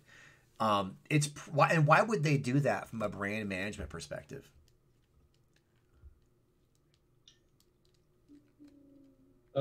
When you have that, when you can see it in as close to a in-person experience as possible, it leads you to want it in person more. Right, absolutely. You can literally visualize having held this thing, right? It becomes an experience good, and we know from diffusion of innovation research that trialability is a really critical factor in predicting adoption of something. And you're literally getting a trial. How much does it cost them? Yeah, the cost of making the program once it's out there, it's free. You know, once it's out there, right? There's obviously costs that go into making it, but they are what they are, you know. We're going to see a lot more of these. In fact, HTC has an entire advertising wing. So HTC is one of the big developers, the Vive, right? And they have an entire office in Taipei that is developing 3D, VR, and AR advertising. And they're seeing some success with it in Taiwan. Anybody want to take a guess at what sector they're seeing a lot of success with?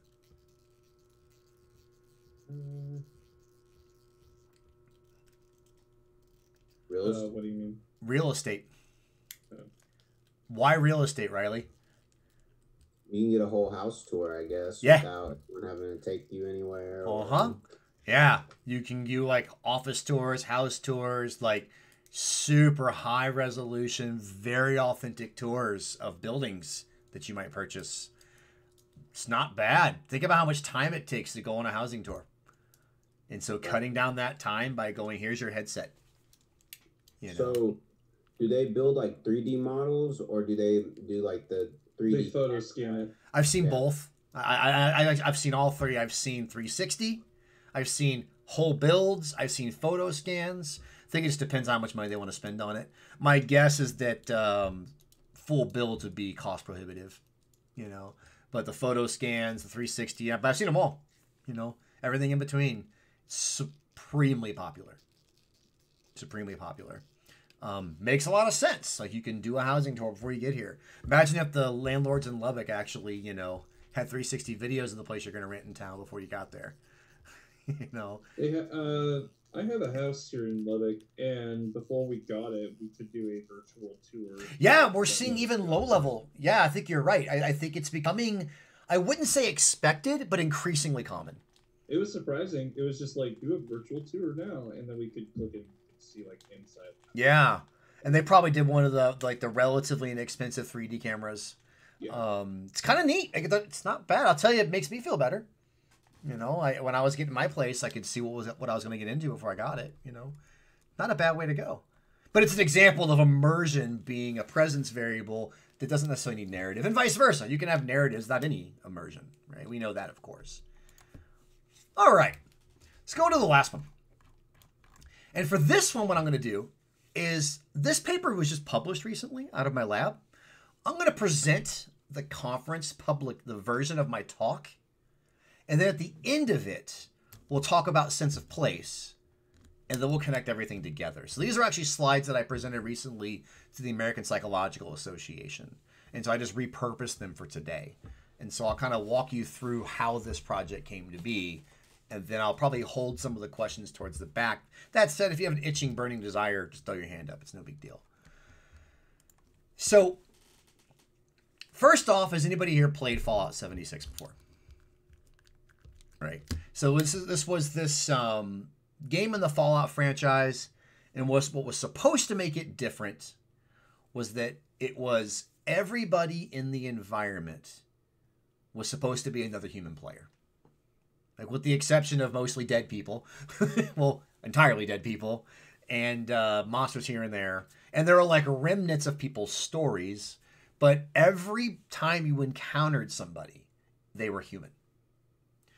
And of course, the story behind the game is that it takes the Fallout universe. If folks aren't familiar with it, it involves nuclear war. Pretty much explains most of it. Back to after the bombs originally fell. And so Fallout 76 was this fictitious shelter. Where was it at, the shelter? It's in West Virginia. West Virginia. Does anybody know the history behind that? So there's some parallels with reality here already. It was one of the biggest nuclear bunkers that were supposed to stop some sort of nuclear blast that was built below the Capitol. Is that what it was? Not below the Capitol, below a country club called the Green. And the game's called the Greenbrier. Actually, I sometimes forget the name. In real life, it's called the Greenbrier. Why West Virginia? And so it was a bunker, and actually, more importantly than that, it was built to house Congress. So in the event of a nuclear strike, they would evacuate the Capitol and send people to West Virginia. Why West Virginia? It's in the middle of nowhere, basically. Well, lots of places in the middle of nowhere, though. Why West Virginia in particular? Close enough to D.C. and not a target. Say again? It's close enough to D.C. and it's not a target. The key is that it's close enough to D.C. And it is rural. It's also hard to attack because it's mountainous. The entire state exists in Appalachia. You know, so there are two major mountains chains in the United States. You know, the Rockies and the Appalachians. West Virginia is squarely in the center of the mountains. Not too far by miles from the capital, but its terrain, its ruralness, made it a really good getaway. Right? This is all going to be important for the notion of sense of place. So the game borrows for some lore about, you know, Appalachia and its sort of like weird shadowy history with the government, you know, and it's got this fallout shelter. And so West Virginians are the people that emerge from the shelter first. Anything you know about sort of that population of people in terms of like stereotypes, in terms of the way we talk about like Appalachia culture? When you hear coal miners and you know, what do you think of?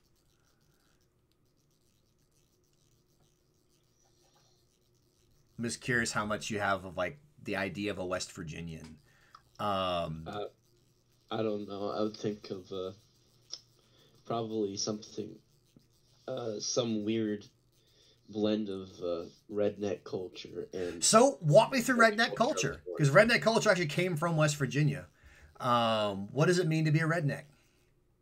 Well, a redneck means like your neck is red from doing like farm work and doing manual labor all day. So describe that person though in like broader cultural terms. Like, why would they be the ones to survive nuclear war? They only trust their own stuff. Say again? They don't trust like government help. They're the rebels. They're the like hard scrabble, blue collar, dirt under your nails. Don't tell me no. Of course, there's all sorts of negative stereotypes about Appalachia, and we can set those aside for a moment, but they're there. But there's this sense of like survival. Appalachia is one of the poorest areas of the country. Lowest salaries, highest unemployment, high drug use rates. It is hard to live in Appalachia. People just don't live there. And if you ever drive through the Appalachian Mountains, they're pretty. They're really hard to imagine somebody living in them, especially by contemporary U.S. standards. You know, you still have like shack housing and things like that, right? The term redneck actually... Anyway. What's that? They live there anyway. And you live there anyway. And I'll be damned if I'm going to leave, right? And there's all sorts of reality shows based in West Virginia. It's usually the redneck is like loud and kind of out there and super tough and ready for a fight, et cetera, et cetera, et cetera. And the term redneck actually came from miners who fought the National Guard. The National Guard took over the mines in the western part of West Virginia, and about 10,000 miners put on red handkerchiefs and fought them. And the National Guard ceded the mines back to the miners. Like, that's some hardcore stuff. And for better or for worse, like we're celebrating it, but there's also a lot of problems with that, right? But nonetheless, it's this idea of like rugged. And so the game taps into that idea of ruggedness. Appalachia, survival, nuclear war, et cetera, et cetera, et cetera. And again, I'm seeing some puzzled looks on the call, and that's going to be part of the point as we go through this presentation. Because I think if you were to ask West Virginians these things, they'd have very different answers. And my answers align more with theirs because I was there for 10 years. And so I got to know this culture a lot more than my previously existing stereotype, which was like dumb yokels. I don't know. Because I only knew things from like Beverly Hillbillies and stuff like that, right? Games are very often tap into real places. So why is the cathedral at Notre Dame on screen right now? Because it is a pretty much one-to-one recreation in Assassin's Creed. Yeah. The real place before it burned down. And so you may have all read, for folks on the call, that a lot of folks have been using the Assassin's Creed Unity build of the cathedral to help in the actual restoration efforts. Why would Assassin's Creed, of all the buildings in that game, have put so much detail into a building that, correct me if I'm wrong, I don't remember it playing like a huge role in the game? No. Sometimes you can like look at a building and the game will give you like press select to learn more about this building. So why would they do that for a building that wasn't even that big of a deal for the overall game narrative? Just because it's famous. It's famous. They can advertise that they have it. They Sure. can be like, hey, we have this whole one-to-one recreation of Notre Dame. There's some Think about social, all these other things that we have in our game. some social Buy cap, it. and people would recognize this one. They wouldn't recognize the other buildings. If anybody's been to Paris, there's other buildings in Paris, but this one's recognizable. Riley, you were talking about the historical connection. If I'm not mistaken, Assassin's Creed kind of prides itself on like getting involved in history. I mean, all of the storylines engage history. They engage alternative histories, but that's sort of their bread and butter. They sell a quasi-replication, semi-authentic, alternative history, science fiction concept. It's because of this game series that I thought I wanted to be a history teacher when I first entered college, and I was like, no, I just like Assassin's Creed. Yeah. Sometimes your hobby just is better as your hobby than as your job. But Assassin's Creed sells that, right? Like a big part. I don't know if anybody on the call reads alternative history. I do quite a bit, like alternative history novels. And this is a good example of one, like in the flesh. We're going to play. So how can you have an alternative history game if you don't know history well enough to know these big buildings? So I think all of your answers have some level of correctness to them. And again, just to reiterate, for a building that actually isn't that important otherwise. Like, it's a background prop. It does tell you you're in Paris immediately. But beyond that, But I think you're all right. If it wasn't there, people would have noticed. And what's happening on the other side of the screen? Did anybody recognize that game? A Splinter Cell? Or... No, I'm forgetting the name of it. It was the one. It came out last year, and they The mapped. Division. Yeah, they mapped the city of Washington D.C. 1-to-1. On the top is a camera shot of the Washington Monument from Google Maps. On the bottom is the same exact angle in the video game. It's not just, oh, hey, it's the monument. So, walk me through what else is in there that makes those shots 1-to-1. Trees. The tree line is the It's like same. grass. The grass slope is the same. Like, man, this is a really good 1-to-1 rendering of a real place. Jeremy Smith on the call is like, it's very relatable almost immediately, especially if you've been there. Like, maybe those details don't matter that much, but they do if you've been there. Right? And we start to notice these things. Like that game still shocks me with how much, and if you've ever been to DC, people have talked about like seeing their coffee shop in the video game. You know, so we definitely see these things going on.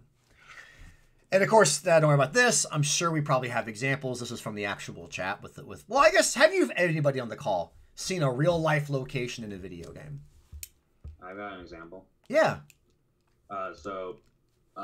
I've been playing flight sims a good amount since I've been interested in flight, and then most recently, the new Microsoft Flight Simulator came out. One of the biggest appeals of it was the advancements in basically creating the world in a realistic, true to life way.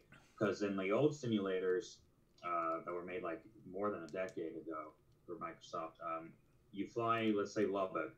There's not much too recognizable. It was very standard because it was an older game. If you fly it in the new one, I get a very big sense of place because I can find my house, I can find tech, I can find the roads. I'm like, here's 82nd Street, here's Indiana, here's University. Mm-hmm. I can find almost any building within Lubbock in the sim now. Someone put up, yeah, on Reddit, the day that game came out, about an hour after the game came out, someone put a video up from the Flight Simulator flying over campus.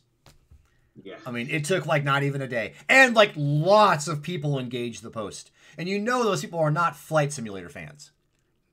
Yeah. But they're like, whoa, that's in a video game. It's crazy. It's amazing. I don't know if you saw it or not too, but it was like, I mean, within a day, you had a campus flyover. Yeah. You know. So what everybody very, did. very cool. It's a cooler experience because it kind of enhances the feeling of flight and, like, again, sense of place. Right. I recognize this area. I've been here. And importantly for sense of place, there's an emotional connection too. And I'll talk about that here in a bit. Anybody else like had a game or a VR experience where you've actually been there before? Someone, oh, this is cool. Hold on a second. So Matt talked about being an archival intern at the National Archives in DC and then playing Fallout 3. That would be, and Matt, were you living there when Fallout 3 came out? I'm just curious. He's on our chat window. Because I could definitely see that happening. Like those experiences happen. I know for me, I've played games. I'm going to bring the chat into our ongoing video capture here. But I could definitely, Matt, was there anything that stood out when you were in Fallout 3? Did you recognize anything, or just kind of a general sense of, wow, I have connections to DC and now I'm playing a video game with those same connections? I'm just curious.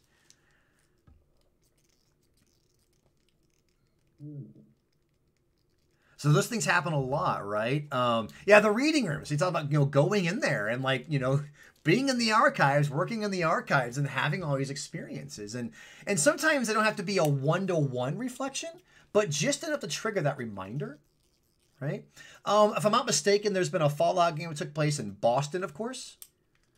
Can you think of other video games or other VR experiences that are they replicated a real place? It's Spider-Man. Spider-Man, New York City. But I mean, so the Spider-Man 2 for the GameCube was like a more faithful recreation of Manhattan, and I could find the apartment that I used to stay at when I was there. Yep. In Spider-Man for the PS4, that building doesn't exist. Interesting. And so you can notice when they're gone too, right? So for me, I've actually never spent any appreciable time in Manhattan. Spider-Man seems realistic, but I can see the whatever tower and the school and the tourism attractions, right? But I wouldn't recognize the small things. Jeremy talked about Gran Turismo. You know, and both being in the actual car interiors and then also being on the tracks. And if you're somebody who's in the cars, that game has been pretty lauded for these kind of things, right? Let's go back here.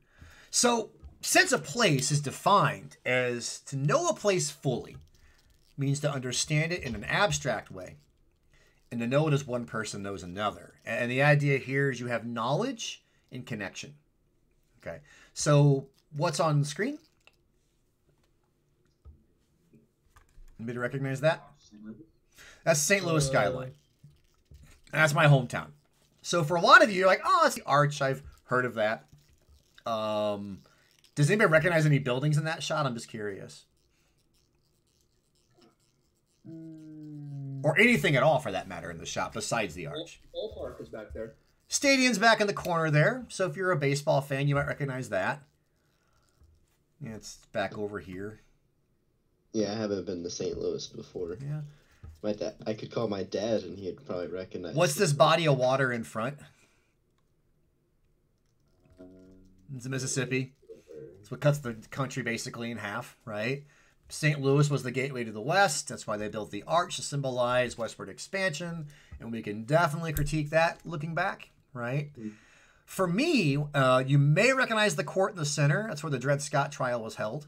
And so for history majors and minors, that's a really important building. Missouri had a very complicated relationship with slavery.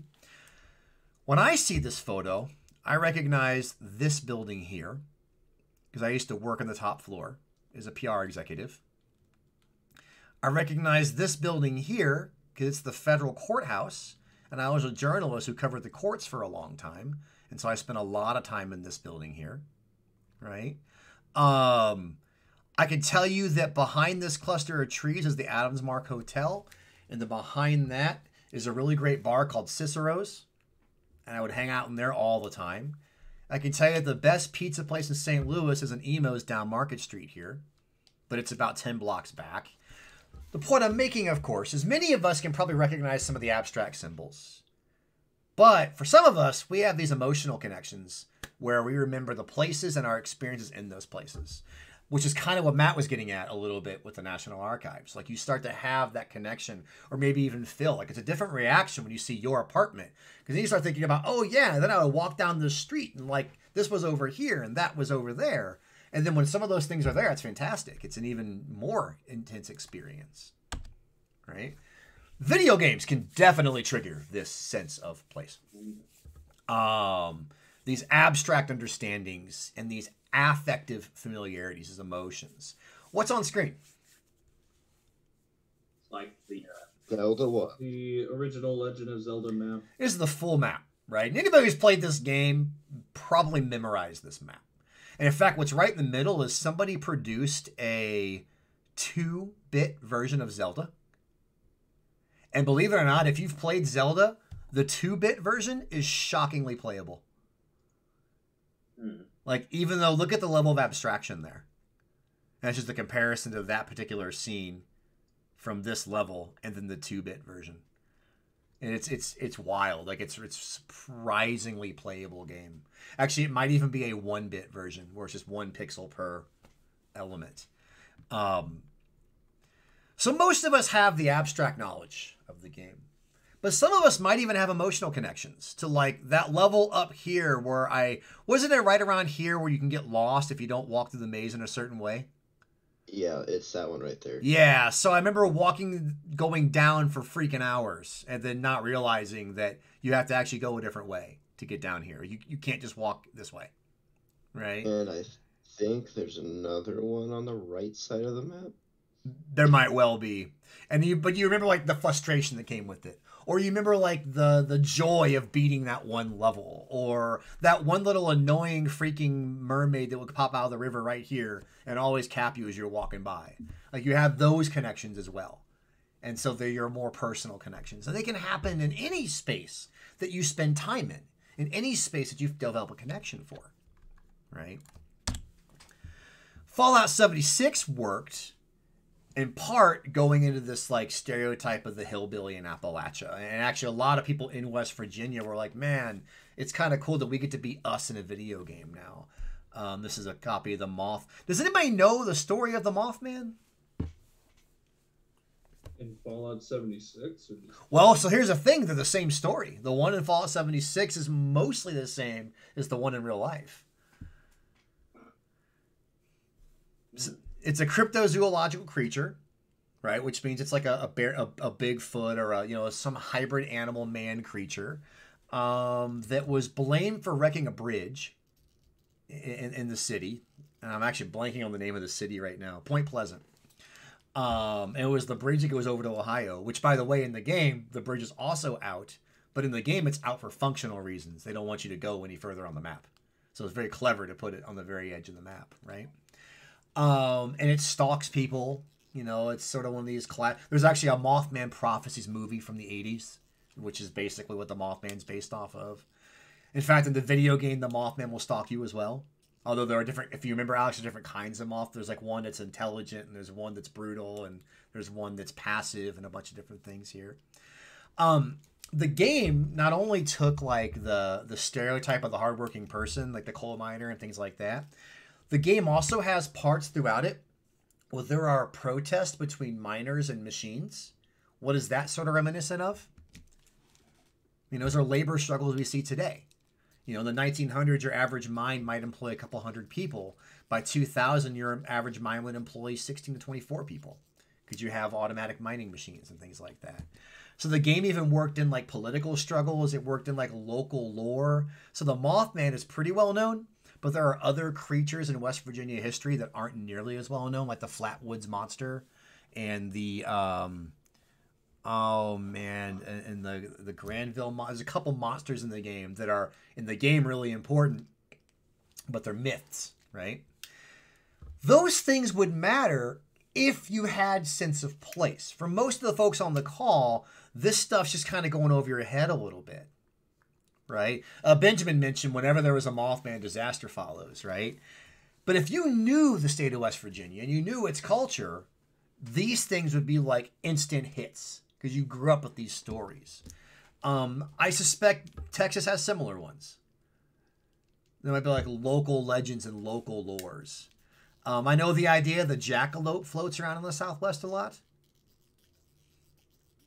Anybody heard of that one? Vaguely. It's like the jackrabbit with deer antlers and things of this nature. So going through this a little more, one of our ideas was that, okay, you got this game called Fallout 76. It takes place in West Virginia. How big is West Virginia as a state? Big. In terms of population.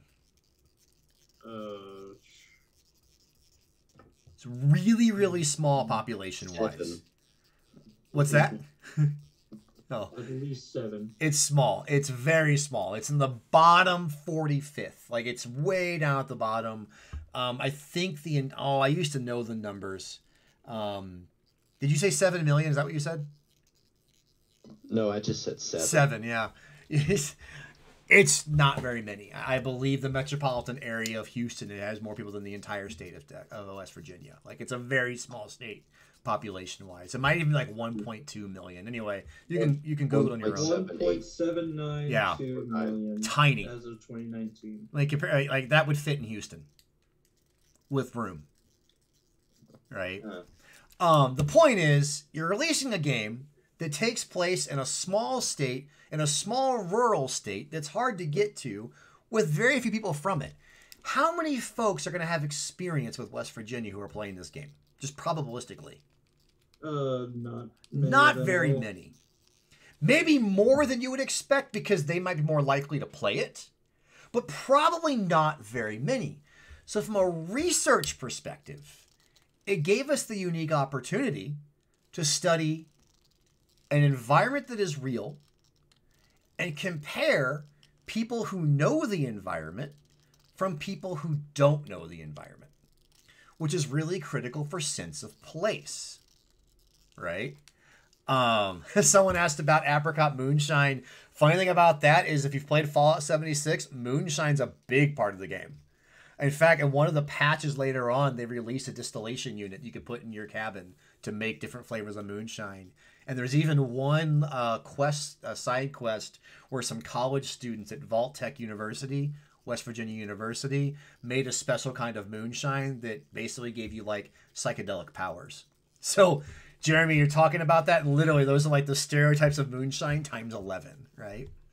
So our basic idea was that I bet you we could find people with experience in the state and people without it. And before playing the game, we'd probably expect those scores to be very different. If you don't know West Virginia, just like the photo of St. Louis, no, I don't know any of this stuff. I don't know what you're talking about, Nick. I've never been there before. Whereas I'm from there, know it all. I think you get the point. We tracked people over time. And so a lot of folks said, why did you study Fallout? These were the reasons why. It wasn't that Fallout was super good at including sense of place. It's that it was a real place people could have been to, but we have variation between people who have and people who haven't, and we know the game will be played long term. In fact, the fact that the game wasn't very good was great for our research, because what did it mean for the number of folks who started it at time 1 compared to time 3? What was going to happen if the game's not good? They're not going to play it again. They're not going to play again, which means we can now compare people who stopped playing to people who are still playing. And from a research perspective, that's really important to have comparison groups. So the game gave us 2 really important groups: folks who are from West Virginia and folks who aren't. Folks who are still playing the game and folks who aren't. And that's why we used this particular game. A lot of folks ask that question like, that game sucked, why'd you use it? I'm like, well, from a research perspective, it was the perfect game to use because it had this configuration of experience and continued play. Okay. Survey about 600 people. We followed them over time. We interviewed them right before the game came out, right after the game came out, and then 2 months after the game came out. Average age of 30, which is pretty good for a game study. This meant it wasn't just college students, right? We got pretty wide range of gamers, mostly white, not as many, not overwhelmingly male, but more males than females, mostly in the U.S. And as you probably expect, about 25% of them were from West Virginia, and the rest of them weren't. So it gave us all those comparison points, right? This part's kind of interesting. It talks about how you measure sense of place, and you can read it up on your own. But basically, do you feel connected, inspired, fulfilled, alive? Is it meaningful to you? Is it a sacred place? Is it a memorable place? And so, like, you know, Matt, you could think about DC and the archives, and maybe some of these scores would be, like, not super high, but they would be, like, higher, right? Because you've been there before. For me, for St. Louis, sense of connection, inspired, fulfilled, appreciation, those things are really high for me. And for other people, not so much. You can imagine people playing, you know, Assassin's Creed and seeing the cathedral. And some of these scores would be higher than the other scores. And that all, I think, kind of makes sense. And then we asked people, how many places can you remember from the state? And we'll get to that here in a minute. All right, so here's what we found. Sense of place, in the beginning, the people over here are folks who are not from the state. And the people over here, I think you can see my mouse, are the folks that are from the state. Of course you expect the people from West Virginia to have a deeper sense of place than the folks who aren't. Of course you do. But everybody in this box was still playing the game after 3 months. And sure enough, this person here represents a person who's not from West Virginia and is not playing Fallout. What happens to their scores after playing? They go up. And they stay up across 2 months. These bars represent error. This has to do with, you know, the variance in the scores between. The point of this slide is all the people here have similar levels of sense of place. Again, folks who are not from the state and folks who are from the state. The people who are foreign to West Virginia, after playing a video game that was based in West Virginia, their scores increase. But only if they're still playing. Over here, these are all folks who stopped playing the game at some point. Well, if you're from West Virginia, no longer playing Fallout is probably not going to lower your sense of place for your home, right? For the people who are foreign, their scores initially go up. And then they drop down. And what we argued here is that video games like this can actually foster a sense of place for a real place, even if you've never been to it before. That your only experience is digital, but only if you keep playing. If you were to ask people if they enjoyed the game, these people had an average rating of the game of about 73 out of 100. Not a blockbuster score, but not a bad score. These people's average ratings were 56 out of 100. They didn't like the game very much. This finding was interesting because we were able to get those comparisons. It wasn't just that West Virginians have a higher sense of place than non-West Virginians. That would not be at all interesting. What is interesting is that we were able to foster a sense of place among a population who had never actually been there before. And then there was a lot of reporting in the data that like, oh yeah, man, I'm going to plan a trip there one of these days. I want to go see the teapot. I want to see if this place is real or if that one's not. And you can probably guess in West Virginia, they're doing a lot of tourism based around Fallout now. It got hurt a little bit because again, overall, the game didn't do that well. And so now there's been a little bit of like, okay, never mind. We don't want to attach ourselves to that. But going into the development, the state was very much working with the developers to like get all these things on board. Okay. Pretty much the same findings if you ask people what places they could recognize. Same finding. If you weren't from the state, you had very low recognition. As you played for a while, your recognition went up, but then it would go back down again. Okay. Digital experiences can foster an authentic sense of place, even for people without experience. And that's going to be really important for VR and gaming development. Think about the implications of this for tourism in a time of COVID, where I could give you a digital experience and you can go somewhere virtually and it's not a meaningless trip because it's not real. That we can actually start fostering these deeper connections to locations that might encourage you to actually go later. Somebody on the chat boards asked about that specifically. I'm trying to find the question. Alex, it may have been yours, and you were talking about like virtual tourism of Japan. Does that sound familiar? Yeah, there's this franchise called Yakuza. I don't know if anybody's ever played it. But in the Yakuza franchise, there's this one central town you're in, which is called Kamurocho. Mm-hmm. It is basically a pretty much one-to-one real-life recreation of real-life Kabukicho. Yeah. My friend Tom went to Japan a few years ago, and he had played the Yakuza games, and he was walking through Kabukicho. At first, he didn't know where he was, but then he was like, wait a minute, I recognize this street. I know where that is. Right. That store's going to be over there. Holy crap, I'm here. It's actually there. Yeah. No, we're definitely seeing this. And I'm surprised how much we've not studied it. In part because the idea of sense of place historically isn't a very well-known one. It comes from cultural geography, which is sort of the humanities approach to studying geography. So geography is a study of places, and most of the time it's like legal boundaries, political boundaries, resource boundaries. It's very objective. It's very numeric in nature. And there are a group of geographers who are like, yeah, but there's also the human experience of geography. And they just weren't taking all that seriously. Concepts like sense of place speak really strongly to the human experience of places. To the point where, yeah, that's pretty wild, Alex. So, like, this person can be on a street in Japan and know where they're at. And not just because they memorize things, but they actually have a connection to the place. You know? Now, it may not be a connection that translates one-to-one. But most of our connections don't, right? Many folks who are from Lubbock experience Lubbock differently than students who aren't. And we all form our own connections. And that's what Tuan was getting at when he mentioned this idea of the, you know a place like you know a person.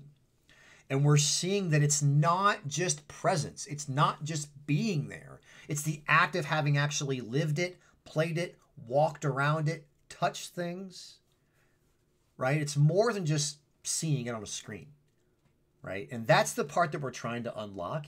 Now, in this study, we did not study presence. And that's the biggest question we get. We weren't interested in presence.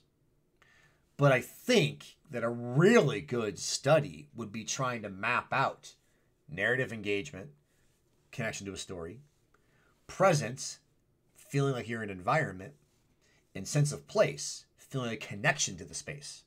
That those three things might be separate paths towards a better understanding of digital experiences. And they probably complement each other. And that's the part where I think this research is going to go. And that's the part I'm pretty excited about, right? Someone asked about, like, if someone develops a sense of place on an inaccurate, and you said an accurate medium, and I think what you might mean is like an inaccurate representation of the medium. The sense of place popularity, I don't know. So that's always the question that's asked, because most game-based places are like destroyed, on fire, Yakuza, right? Like, yeah, you're in this village, but you're also a mobster and you're shooting things. Or, yeah, you're in Appalachia, but you're being chased by zombies, right? That's a good question. It doesn't seem to be diminishing the effect. It doesn't seem to be like making it worse. Say it again, Phil. The Persona series, in the latest Persona, like, you're just a student in Tokyo. You're not doing anything supernatural in the real world. Yeah, so we can. I think it's an empirical question. Like, how does that affect sense of place? I don't know. It's a good question. It certainly changes the affective relationship you would have with the place, because your role in the place is different. And that would be a really cool research project, to see if you could manipulate people's affective connections based on their role in the place. And then seeing if presence impacts that as well. Like, that's a really good question. And again, part of this class is every bit about trying to find those unanswered questions as it is about learning what the facts are, because we're the ones that are in the middle of developing these things. Like, we don't have answers yet. And I think some of these discussions are the things that we're going to be tackling over the next 5 to 10 years, and this was one of them. This part's not very relevant. It's about scale design. It'd be relevant to Phil's project, but not relevant for the rest of class right now. We might wonder about those demands from last week, how they impact things. So, like, if you're in a space and you have to solve lots and lots and lots of puzzles, you may not be able to form a really strong connection to the environment because you're not focused on it. Right? It's the Horizon Zero Dawn effect, right? Beautiful, lush environments, but if you're focused on one thing, not other things. Or thinking about VR, if you've got crappy equipment, right? Or your equipment requires a lot of physical demands, it might hinder your ability to form emotional connections with the space. Or the physical demands might become part of the connections.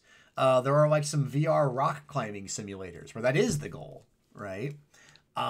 Social VR could change things a little bit, right? So if you're in social spaces and you're forming connections to these environments, that could matter. So all these things from the last time we met and this time all kind of, come together at some point.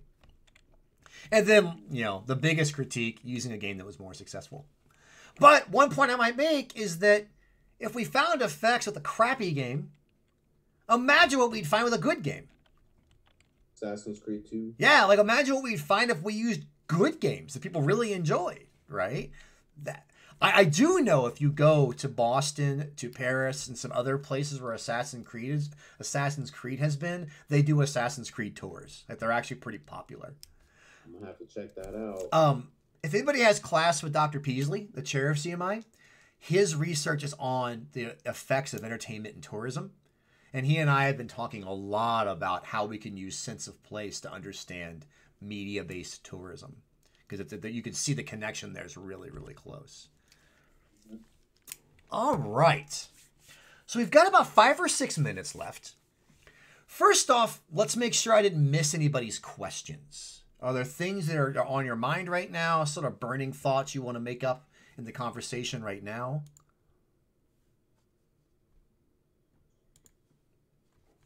And I could definitely turn to my board, of course, and pull some of these out. Let's see here. So one person asked about sense of place, and they said one of the reasons is that if people didn't feel a sense of effective attachment or knowledge, they stopped playing the game. Does this mean that one's experience and general level of enjoyment affects the potential sense of place one draws from a game environment? So something interesting about sense of place that we did not capture in this research is that it doesn't always have to be positive. Can you think of any examples where you may have a negative sense of place?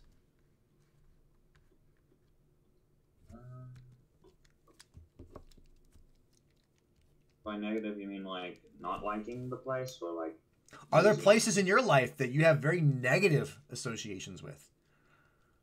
Oh.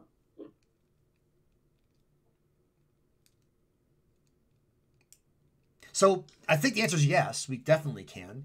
For me, it was my first visit to New Delhi, and touring the outskirts of a large metropolitan city in India, and coming face to face with poverty at levels that I had never seen before, where I felt guilty that I had a wallet. Like, it was that level of just visceral. Like, I felt ashamed to walk through this village as I was going from my hotel to get dinner. It was that level of poverty where you're like, who am I to have any of this? And I still think about that. At any time I see a news story out of India, or someone talks about New Delhi, and they'll talk about like traveling and touring there, I can't think about it. I can't shake this feeling I had of just guilt. Like actual, factual, like the very definition of privilege guilt. I didn't do anything wrong. I was just going from a hotel to get dinner, and I walked down the wrong alley. And I mean wrong, meaning the alley they didn't want us to see. Because for tourists, they treat us very differently, right? They're like, you're Westerners. We want you to spend money and celebrate us. And this was hidden, but I went down the alley anyway. And I remember just being like completely floored and trying to make sense of my surroundings. And so it's a very, avoidant response where I get really, really uncomfortable even thinking about it. So it's very negative, but it's still an affective connection to a place and knowledge of the place. I can point you on the map where it is. I couldn't think of an example that was positive but has turned negative. Sure. And I think that's the idea, right? Is that it doesn't always have to be positive. So in this study, and probably the focus of many games, is to make you feel like good. But I suspect it would be possible to foster a sense of place for environments where you're not supposed to feel good. I always use the example of like, when are we going to see the Schindler's List video game? And that's probably going to be an example where you are not supposed to feel good right now. You're supposed to walk through this and think about it and reflect. Has anybody been to the Anne Frank house by chance? I'm just curious. That's another one that was the Anne Frank VR experience, which you're in the same. Right. Yeah. In fact, they have brought that home. And Jeremy, if I'm not mistaken, at one point, don't you go into the attic?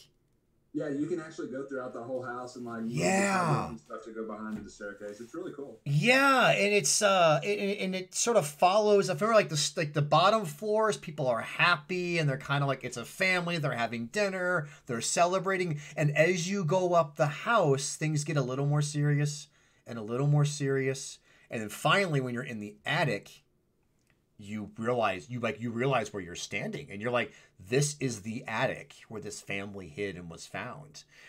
And in some ways, Jerry, thank you for bringing that up. For those of us who have been there physically, it's almost become a spectacle because it's so overly traveled. There's been a lot of criticism around it becoming like basically a bunch of 11-year-olds like writing their names on the walls.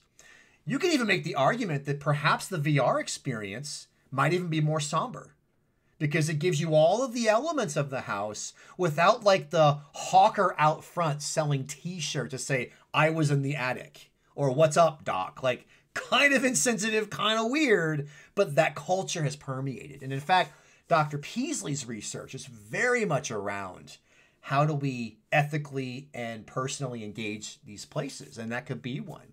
You all may have heard about situations where folks go to Auschwitz and play Pokemon Go, and they're trying to balance out, like, we want the space to be accessible, but you're not forming the sense of place for this place we were hoping. You formed, I caught a Charizard here. What we really wanted you to form was millions and millions of Jews were killed here, and that's why you should revere this place. You know, it's a really interesting point. I'm especially thinking for the library's use of some of these technologies to engage these places. It's not fake. And I think the Anne Frank digital one's a great example of that, where it may even be more authentic. There's another one that's kind of like that as well. I can't think of the name right now, but you ride in a British bomber that is going on a bombing raid, and there was actually a radio DJ that recorded during the whole thing what he was seeing, what he was encountering, and it plays that back. Oh, wow. The visuals of looking out the plane and seeing, you know, the flak and all that stuff. And so I think that's another big thing that you can do, like in the Anne Frank house. You can take away all the ambient sounds of other people talking, right, and stuff like that, and add in the small details that can be picked up on. And that's an example of where newer production techniques might capitalize on the immersive capabilities of 360 and VR. Things that we didn't really think of as flat producers, but now that we're doing depth production, all of a sudden that becomes like a focal element, right? Thank you for that. That was great. And thank you for the day. I got to tell everybody, I'm really appreciating your engagement during these sessions. I think it's really important for us. I think for our colleagues at Zhengda, they're really going to appreciate some of these videos. That's our time for today. So to wrap it all up, we talked about presence and narrative engagement and sense of place. And how these are different ways that we can perceive and engage these digital spaces.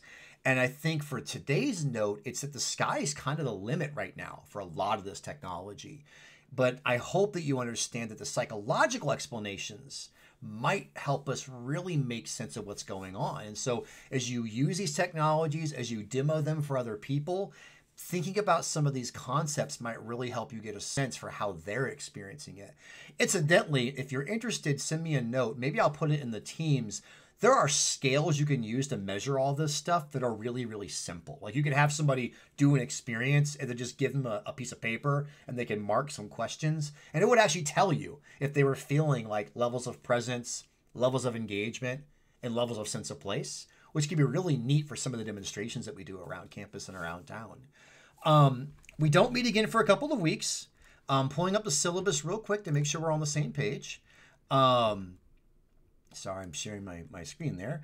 Our next session is October 3rd. We're going to focus on natural mapping. We're really going to focus on the controls.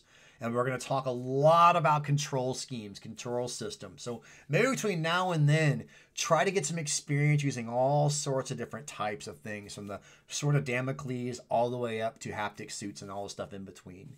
Again, for students enrolled in the class, please make sure that you have gotten the email from Zhengda and that you've registered for that account.